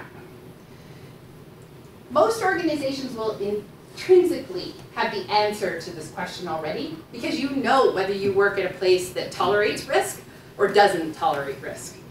It's really not a hard thing to figure out. But if you put this bucket over here and say, oh, we're talking about ethics, then everything becomes opaque. What you need to talk about is, what's the tolerance, period, for risk? Ethical risk, ethical obligation is just another aspect of that. So you need to embed it. All right, given that, how do you actually activate it? This is the criteria we propose that I've been testing now for about a year. You will notice a substantial lack of definitions and precision. That is on purpose. And I will give you one example why. I spent 20 some odd years in the privacy domain specifically, talking to people who are doing things with data and nothing else. Every single conversation for 20 years centered on, what do you mean by privacy? Is this data point personal information in our specific geographic region? Those are futile and useless conversations. Okay? It's kind of like when Bill Clinton decided to hold up the hearing by wondering what the definition of is, right? It's the same thing. Like, it doesn't matter, and it really, really doesn't matter when you talk about ethics, because we all know what these things are. The inability of us to articulate our vision precisely to someone else does not preclude you from being an ethical person. We all act ethically every single day, because if we don't, there are immediate social consequences. We all know that. Ever cut somebody off in traffic? They honk at you. It's a social consequence. The problem is, algorithms don't have that. There's no context for them. They don't get punished that way. So instead of having conversations about definitions, we need to have a conversation about what the outcome is. Privacy. What does it mean to you? What does it mean to me? I have no idea, and I have my PhD in it. What I do know is if I try to open a bathroom door when someone else is in it, I get an immediate and visceral response. And it is a protecting privacy response. That's all we have to create here, and that's really not that hard. So you sit in a room and you have this conversation. And the surprising part is it doesn't take that long, because it's actually pretty easy to buzz through these questions and talk about them in a certain context when you have a specific scenario or product in mind. To talk about them abstractly is the work of moral philosophers. Harms is the same thing. The Future of Privacy Forum came out with this list. The FTC was looking to expand what their notion of harm was. And FPF said, these are the categories we should consider. They went down further and divided them up by what are individual examples of these harms, what are social examples of these harms. They have a great chart if you need one online. It's really useful. Who did this? Future of Privacy Forum. It's an advocacy group. And the entire basis for this is to capture things that weren't captured here. So you evaluate your product, but then perhaps you missed something, so you have a quick 5-minute conversation in that same meeting about, okay, so any loss of opportunities as a result of this thing? Any potential financial harm? Any chance that somebody could experience some sort of social consequences? Any chance that somebody could be wrongfully imprisoned or lose their liberty in some other way? Again, big words, no definitions, because it doesn't matter what they mean. We all know already. So let's take an example. Here's a list of use cases that we have at Axon for facial recognition. These use cases are iterative, and they start with both positive and negative examples. So while everybody is very concerned about automated facial recognition and decisions being made with policing in this manner, I actually think we could talk about one that's possibly a little bit more positive. One example is this one, kidnapping victim. So an officer has a facial recognition camera mounted on their chest. They're doing a routine stop. They've received consent from the family of the kidnapped person to include that photograph in the database. They pull over this routine stop, and the camera flags that that person is in the back seat. Perfectly reasonable use of the technology.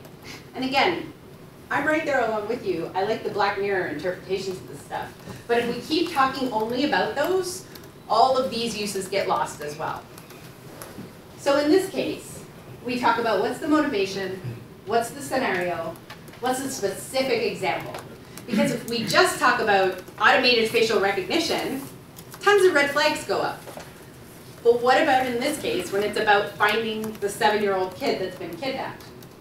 So how do we apply the criteria? Well, precisely as I said, a group of us get on the phone.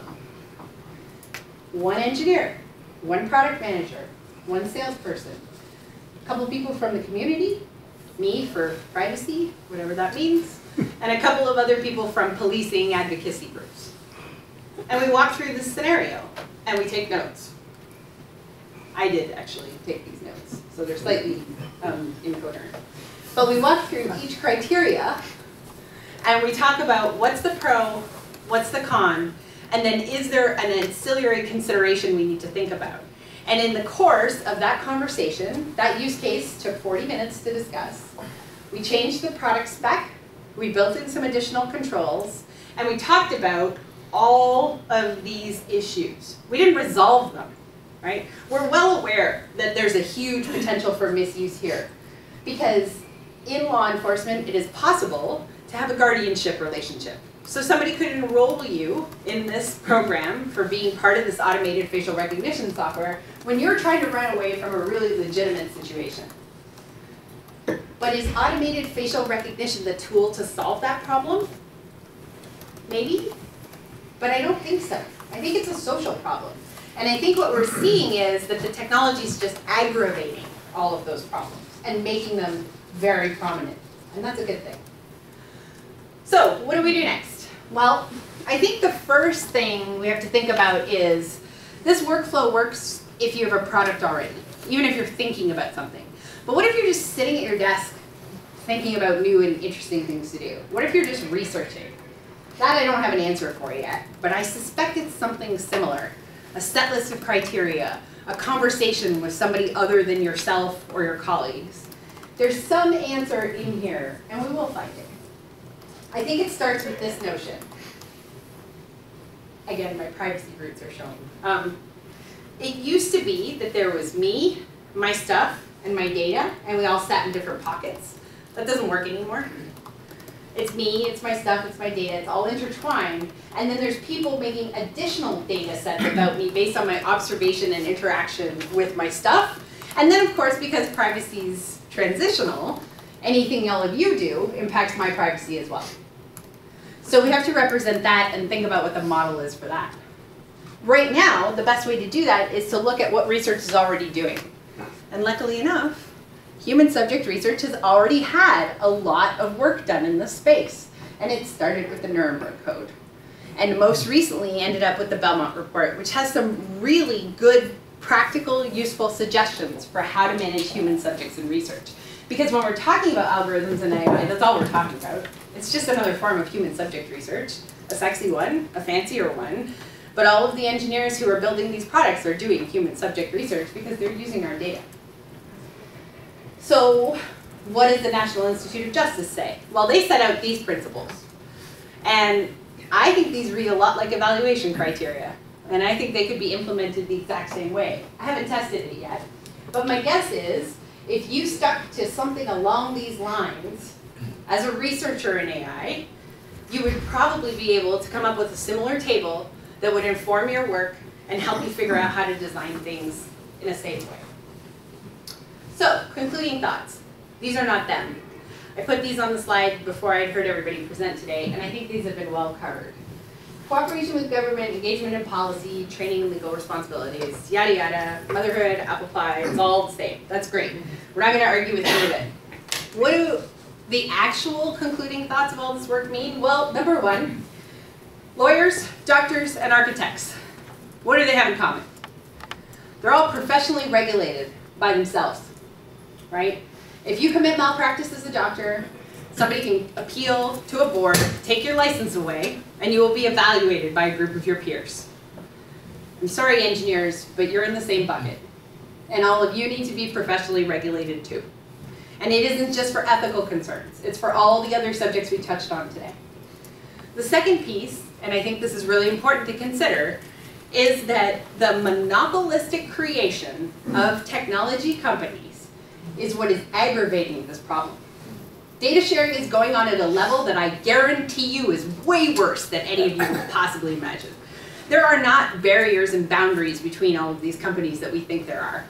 They're all sharing all kinds of data all the time and selling it and exchanging it, and all of that is happening because there hasn't been a DOJ investigation like happened against Microsoft in the 90s. These companies need to be broken up. This is what size gets you. End of story. Questions?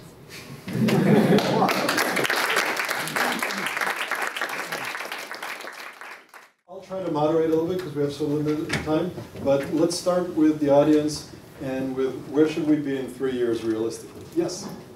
I mean, so one common theme that I noticed in all three of the talks is that the existing incentives appear to be perverse, and they appear to be perverse in pretty irreconcilable ways, like shareholder value that Moshe mentioned in the first talk.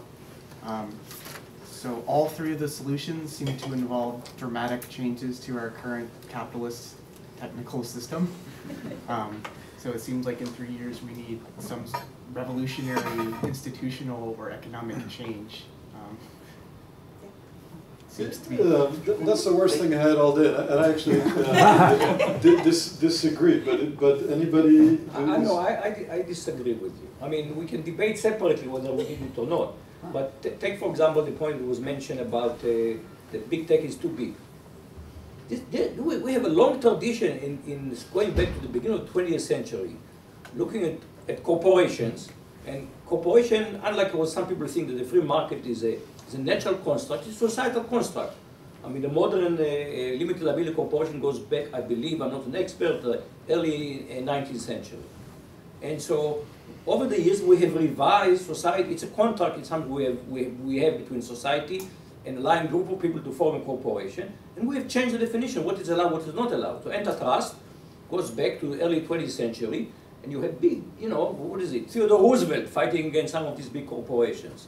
Some of the law were determined by like harm to consumers. They may be less applicable now because the products are free, so it's not exactly clear.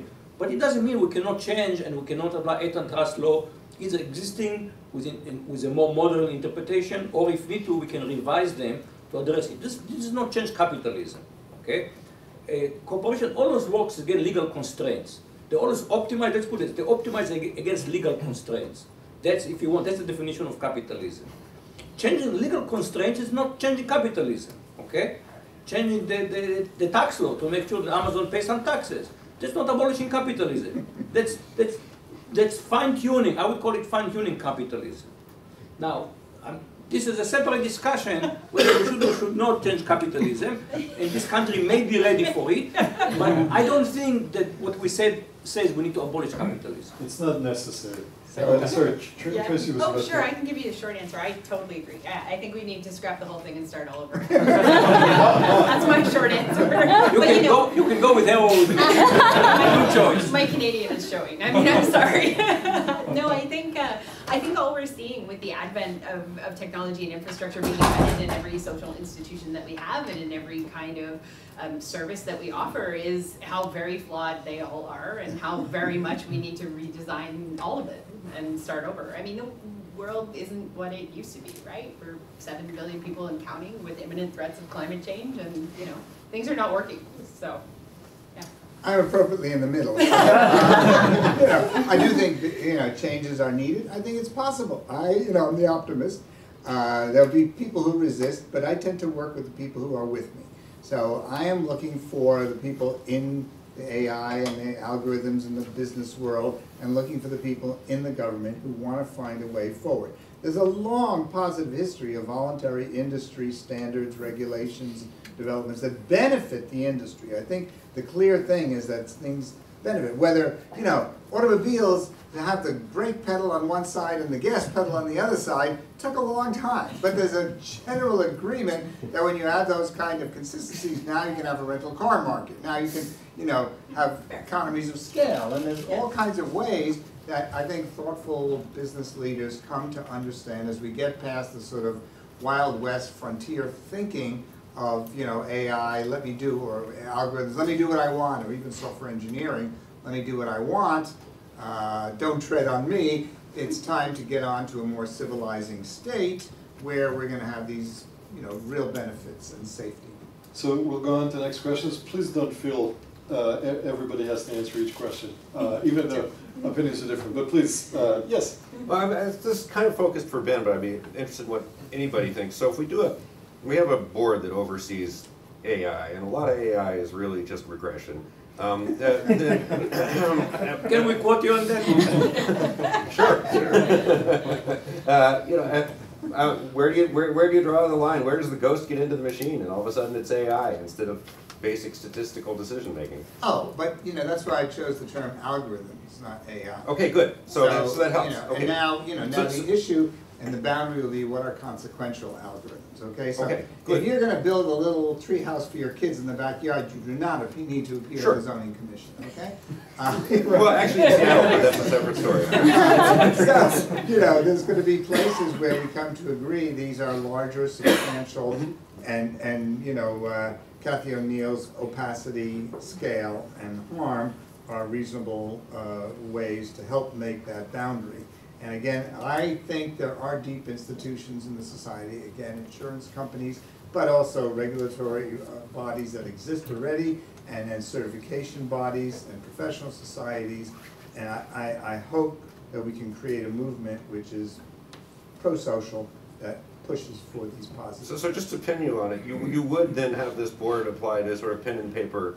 They would govern the use of pen and paper algorithms if they were algorithms so simple. No. No. If they were Because opaque, If they were scalable. opaque. They're not scaled, and they're not, you know, producing harm. You have criteria. I think the key point, which I very much agree with Ben with, is AI is really just the next step in software. Again, ignoring the software hardware thing, right?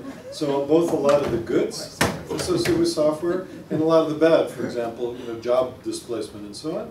These things have been going on for decades, and we do need, you know, to monitor the software that, you know, deals with bridges and nuclear power plants, whether there's AI in it or not. Thanks. I just want to understand a little bit clearer on this point. So right now, you know, there's this institution, Y Combinator, which launches startups, and they're about to launch a batch of 100 startups that have been hacking away for the past few months, many of which are involving algorithms and trying to solve large-scale problems. So is the proposition that you know, these 100 startups, which are 2 people each in a room somewhere, they should all be appearing before a board to ask for permission? I said explicitly, startups, no. They don't have scale, okay? Until they reach something where they have scale and impact and harm, they're okay. A lot of regulations only I apply. said that. I mean, that's really, Yes, just want to be real clear that if a startup and university research and things like that are all fine, but there's a difference where to draw the line, right, between them, a startup, and Bank of America putting 100 programmers to work in developing a mortgage program that will affect tens of millions of people, right? I think that's where you and I are both clear. Whatever the solution is, there has to be criteria before you're subjected. But there are startups there who are, we're going to disrupt the mortgage industry, and we're going to beat Bank of America what they do. And at a certain Look, point, when if they're they get there. startups, that's okay. Yeah. So, you know, where do you go? So you want to, I'd rather cherry pick the top ones and say, let's work on, for me, medical record systems, okay? There's something that's scale that already has widespread use, which is a concentrated industry. Epic is now the majority, you know, controller, but a totally closed company. And, you know, that's a place I want to start with. Here we go. So I'm just interested in examples of approaches that have worked and not worked in the past. Aviation seems like an interesting example where things are almost absurdly safe. You know, somehow we got to this point where 0 fatalities is the only acceptable outcome. And I'm curious how we got to that point. By contrast, the sort of 2008 financial crisis seemed like a case where we assumed the insurance agencies would provide the bulwark against failure, and they somehow didn't. Now maybe there's more things happening as well. Not so much insurance, but the ratings agencies. Yeah, both. Yeah. Right. Okay. So yeah, I mean, the story about aviation safety is pretty compelling. I think it's really a wonderful model. Charles Perrow, Normal Accidents, is my favorite reading on the history of safe industries. He's a Yale sociologist, now retired, but his book, it's kind of old, but still, I think the best one, Normal Accidents, just talks about, I mean, simple things. The software companies that have a one-page list of the common bugs in their organization, and you know, the frequency, they're better, okay? You know, there's some simple things that these kind of processes produce a safe culture. FAA is famous for a lot of things because it's open and reporting. There's an FAA website where if you're an air traffic controller or a pilot or someone who sees something that's wrong, you can report it online, and then your personal liability is removed because you know there's an open reporting scheme. And you know the reports and analyses of the FAA are generally open, like the NTSB. One of the few things I come to see more often than not is a good thing is openness. Sunlight, you know, is the disinfectant. But to go back to your question, I think society has somehow, how we handle risk and accidents is not a simple model, okay? One thing happened with the air traffic industry is when accident happens, lots of people die at the same time, and that shakes us. On the other hand, so 200 people die in one plane crash, we are shaken. Okay, on the other hand, we can calculate about 30,000 people die every year. So every day, a few hundred people get killed in car accidents. That's the cost of doing business. So somehow, you know, it's not a linear system. I mean, it's a complicated system. There is a good question. How much would we expect autonomous vehicle to be safer than human drivers? Right. If you're utilitarian, you say, well, if we cut the accident rates by 10%, that's already great. On the other hand, we saw how people react. We are very tolerant towards human errors, are very intolerant towards machine error.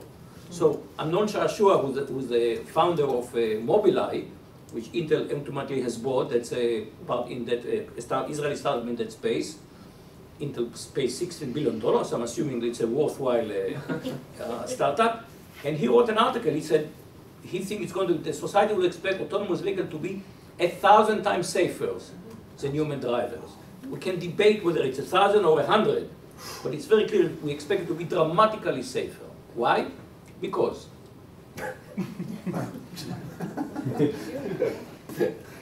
Well, one solution to that is was actually Amnon's solution, right, was to approach these things more incrementally. So rather than, okay, here's a safe autonomous vehicle, you start with golf carts that deliver the groceries at less than 25 miles an hour. You start with safety devices like the Mobileye devices that give you warnings, and over time, you become increasingly reliant. So in 2019 vehicles, there are all kinds of AI, quote-unquote, based safety devices that help you know when to not change lanes, et cetera, et cetera. So I think that there are paths that will get us there before we're 1,000 times. So my pitch for the HCI side is that the design of those things make a huge difference, and the naming and the presentation. So it's called cruise control, not automated driver, not driverless or not autonomous. Those words corrupt the thinking of the engineers who design those things.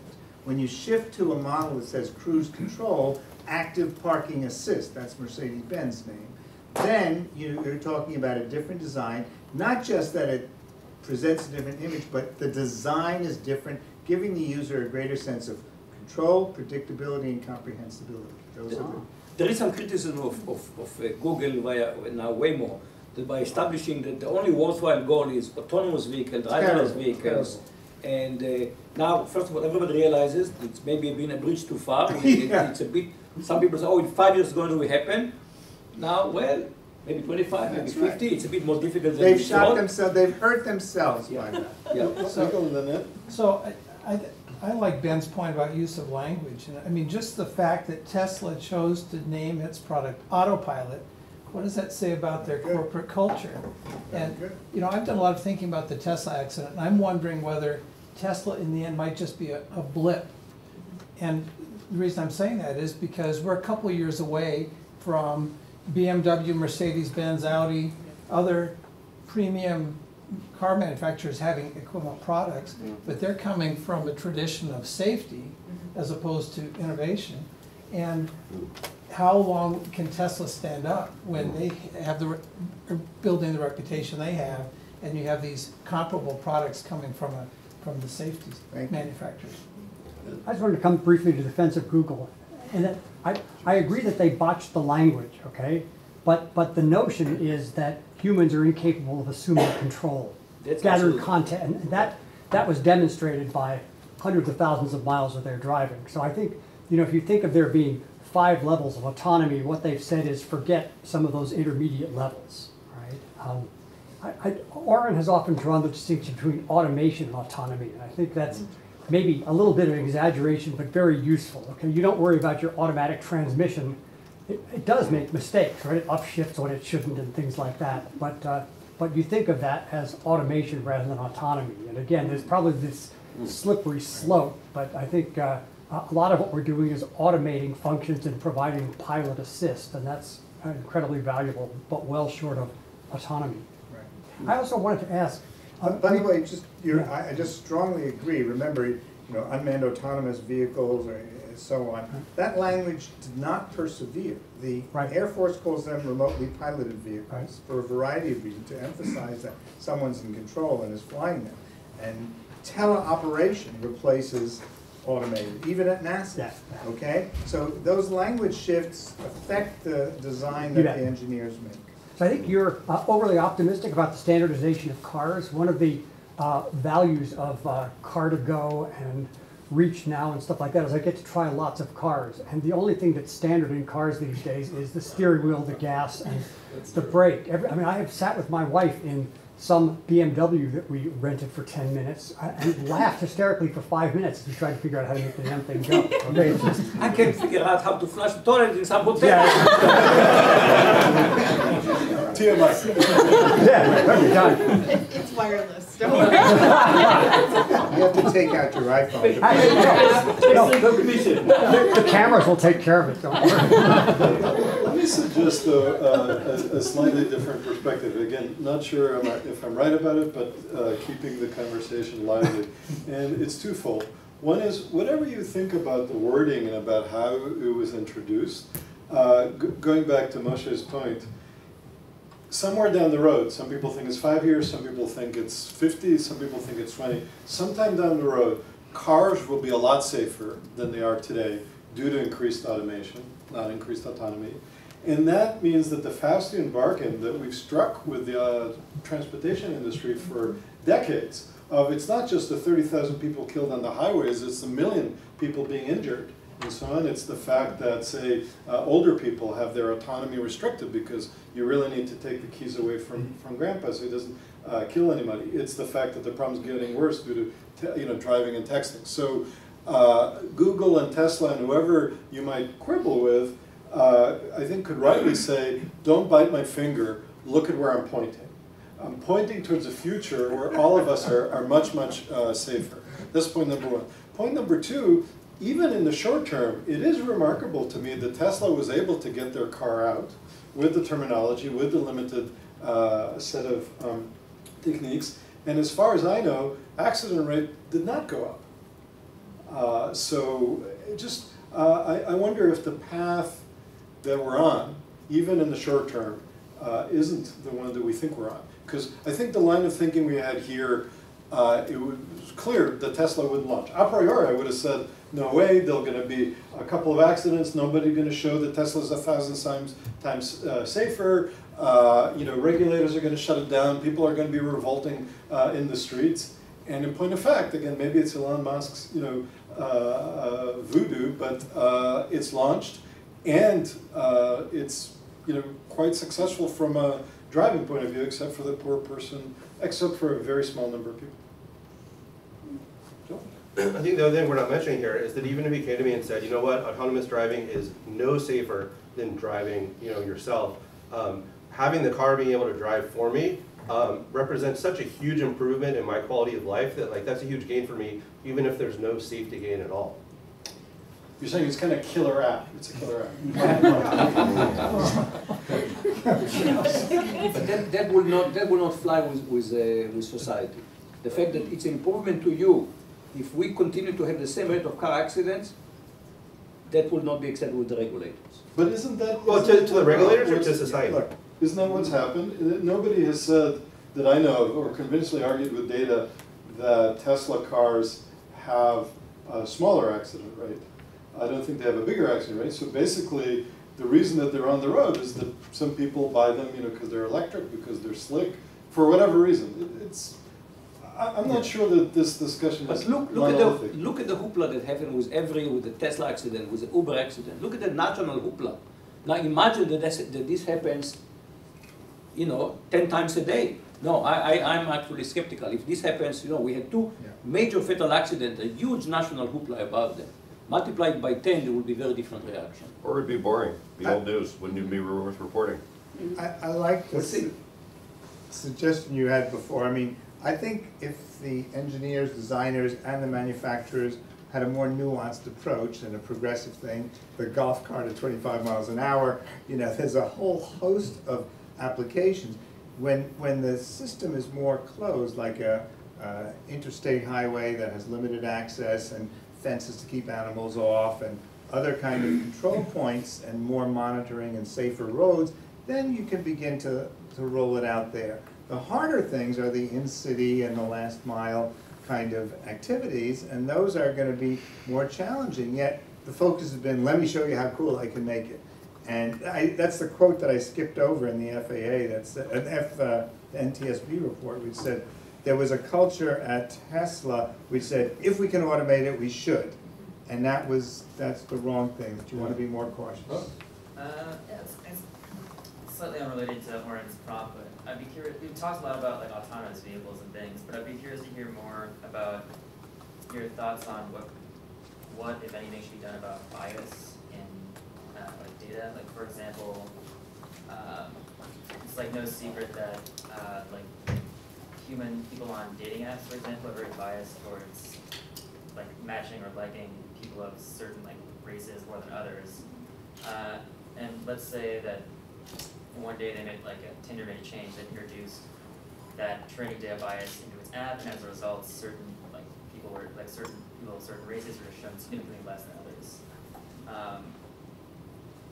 I guess be curious. It's a hairy question, but I'd be curious to hear what your thoughts are on if a bias, like a change like that is introduced, like, and it negatively impacts some group of people, where the responsibility lies, if any, and like what should be done about that. Regulation is hard, and I think we should start with the low-hanging fruit rather than the high-hanging fruits. Before we regulate dating apps, I would start with machine learning or automated decision systems in the judicial systems or medical record. There are things that are just much easier for us to, there will be much less debate, and I think the policy path is much easier. Trying to regulate, dating apps, that's very high up the tree. I would take that in a slightly different direction. I think, well, let me back up. You're probably too young to remember this, but way back when Campbell's Soup did an ad, like a number of years ago, that was a gay couple with a kid, and there was a massive outcry about this. Like, they're serving the kids soup. I mean, nothing's happening, right? It's soup ad, and people were really upset, like really upset. And Campbell's response was kind of, well, it's family, and we're advertising soup, and everyone's our demographic because everyone eats soup, and so that's that. End of business question, right? I have no idea how it fared for them. I have no idea if their stock went up or down, but I'm pretty sure that people who are in gay relationships potentially eat soup, and so that's a market that they would probably want to be involved in. And I feel much the same way about companies. Like, I think they're finally starting to understand that everybody doesn't have the same family unit structure, everybody doesn't look the same, everybody isn't the same height, everybody isn't trying to be the same face, style, hire, whatever. And so I think from a purely business perspective, there is an understanding that the less you manipulate your system, the more open it is, the more reflective it is of whoever your user base is, the better for business that is, because you're opening it up even broader. I don't think, though, that solves for the biased data question, which is the minute you have a substantial enough data set that reflects any person, you will find bias in it, because we are all biased. We all have prejudices. We're all racist about something. There's some inference, understanding human thing that happens there that once you get enough data, you're going to see. So then the ethical question, I think, becomes, do you reflect that accurately? Because that's what we are all about, flawed, imperfect, and making bad decisions occasionally. Or do you overcorrect for that, which I think is an ethical question in and of itself. Like, are you going to reflect reality or not? And if so, whose reality, right? So I staying away from the legal and regulatory aspect of it, I think it becomes strictly a question of who's your target market and how much money are you going to make? And that'll answer that question for you. So, yeah. Could I just respond to that? I agree with you about a lot of things. I wonder if that model of more open, more control with consumers starts to break down once what you're doing is selling targeted advertising or something along those lines rather than selling a product. Yep. Because we see the opposite direction of movement in Facebook and Twitter and whatever. And then you get into differential pricing harm, right? Like, and we've seen that for years, right? I think Sweeney's first paper on that was like 2010 or something. I mean, so we know that happens. So yeah, it completely falls apart once you move to marketing. Yeah. Okay. Yeah. The folks from AI2 here, it's been very informative and enlightening. So really a big thank you to the speaker. Yeah.